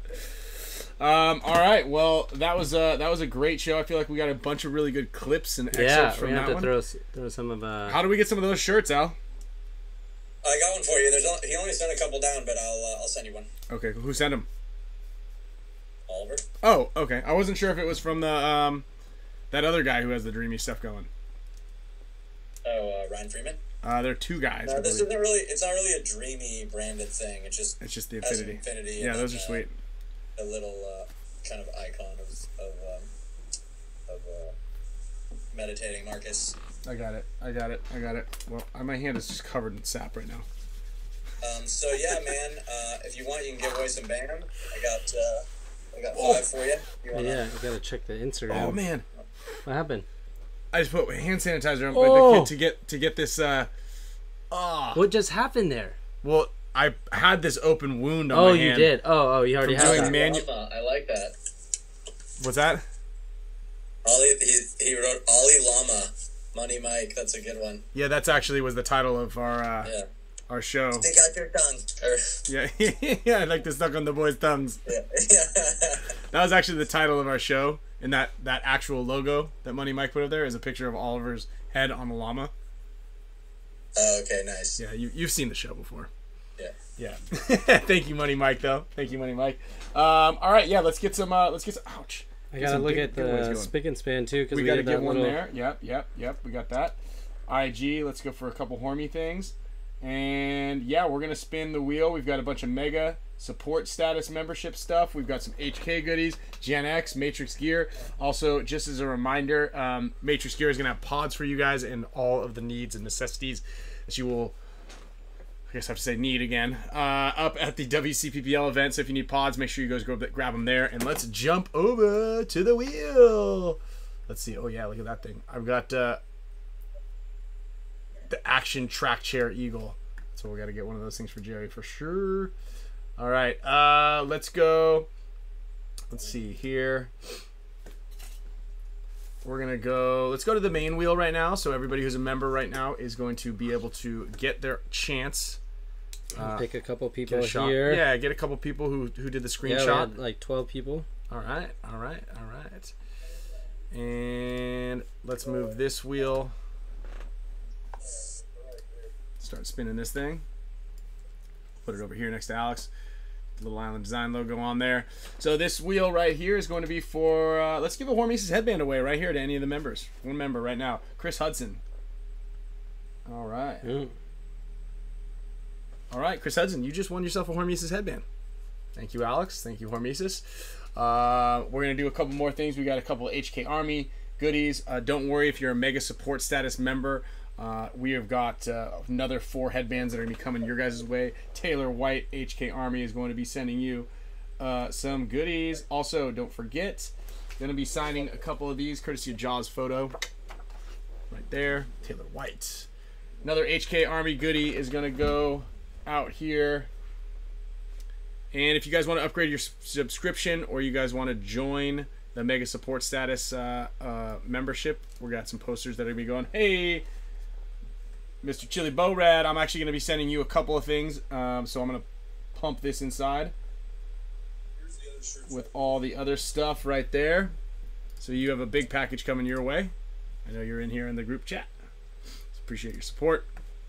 And just as a reminder, guys, we do really appreciate everything, all the donations and all of, dude, Vegas Venom coming up again. Just one last weekend or last week. We've got a bunch of stuff that we're going to be giving away throughout the next couple of weeks. We've got a TFX3 from HK Army. We've got that new reg, the specially milled reg that we're going to be giving away. Also a pair of goggles that are going to be going away as well. Bryant Booth, saw you in the comments here. Yeah, if you guys want to upgrade your subscriptions or sign up for the Mega Support Status Wheel, we've got a handful of giveaways that we're going to be sending directly to you guys over the next. Something today? No. Not today. No, maybe last week. Look at that, Tyler Hansen. Not related to Mr. Hudson. And I got 3 winners here. I will shoot you a message too on Instagram that you won. If your name is different on here, but we have. There's Peter Sturgis right there. Yep. Peter Sturgis won. We have Sharissa Betty and Austin 440. I'm not sure how to say this your last name, Austin, so I'm not gonna try to give it a rip. Oh. Jurokovic. Yeah. Jurokovic. Okay, and that right there. Alex, dude, did you see all that? No, what happened? Dude, you just missed it. It was insane. Oh. All right, here are the. This is the wheel for the Super Mega Support Status members. We're going to be spinning this one right now. Okay, coming in first. Can you guys see this? Are you guys seeing this? Zach Stone, you just won yourself a Hormesis headband.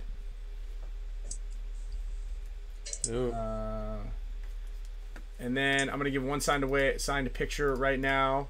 Oh, how did that just happen? Oh, it's blue now.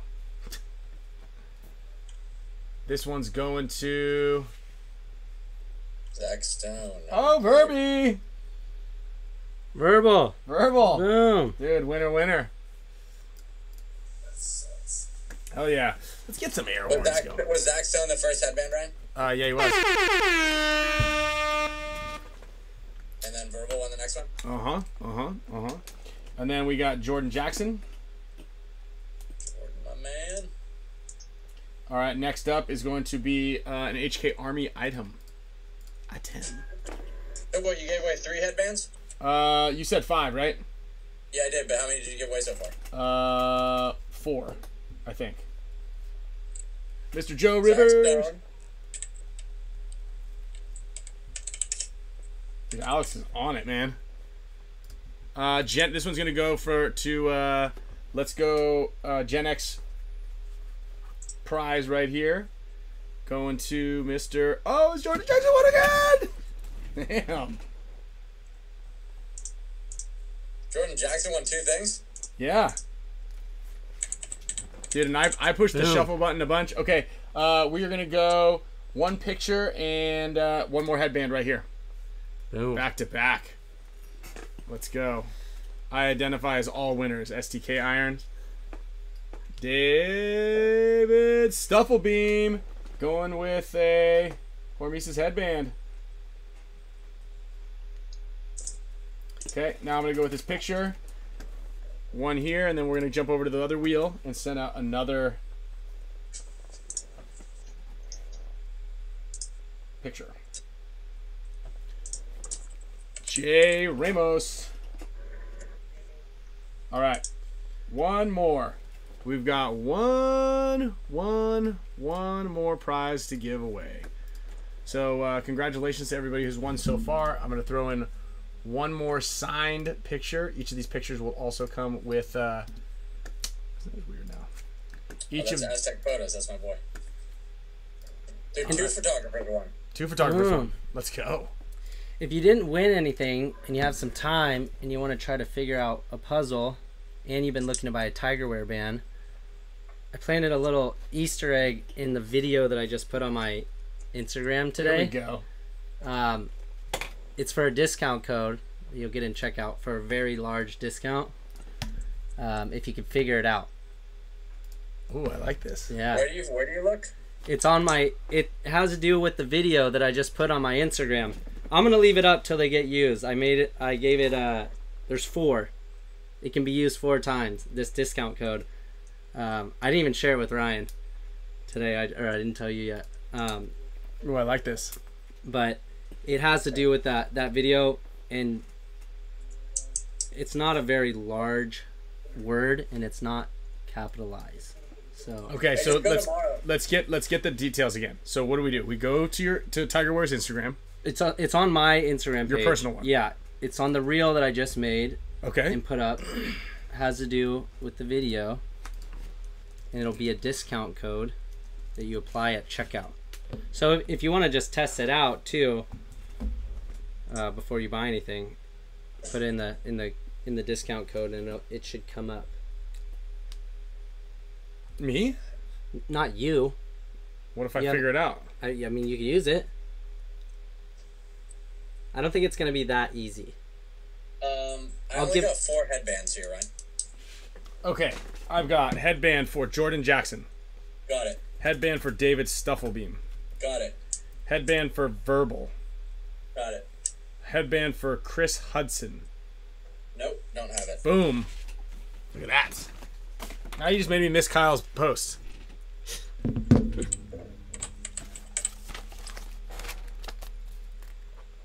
Good thing we don't have one of those Did I get it? for mine. Yeah. No. Thought I cracked the code right Doesn't address anyway. Okay, I'll look for his. Whose was it? Chris Hudson? Yeah. Okay, I'll look for his thing. If All you right. find it and you don't want to use it, you could share it with someone that maybe does. Luckily, I don't have those like automated emails that if you leave checkout, it sends you an email. Because I'd probably be sending a lot of people that. Because if they can't figure it out, Well, we got a few of these left. you know what I'm talking about? When you leave a checkout and then you get an right. automated email from a company. Ryan. Shame. Shame. Yeah, Dude, that makes a nice noise. dude, those things are. If you buy 2, you can make that noise. Yeah, it's like a sound bath. That's what it sounds like whenever Alex is walking around at home. Those things are just tied around his nutsack. All right, guys, we've had a wonderful show. Yeah. Dude, tell your friends. Tell your friends. Margaret sees that she knows when I'm coming and then she can run. This is a rerun show worth watching to go back and listen to Jerry's insight, his story, everything. So we'll definitely have him back on. Yeah. Thank you guys all for watching. We appreciate everybody's support as always. Alex, send it with the gel blasters. Thanks everybody, and don't forget to sign up at HE Paintball. We'll be out there soon. All right. What do you think, Alex?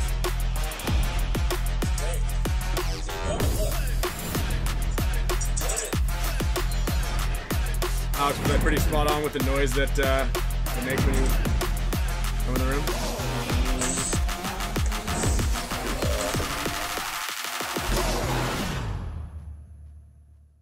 Fair to Sandy.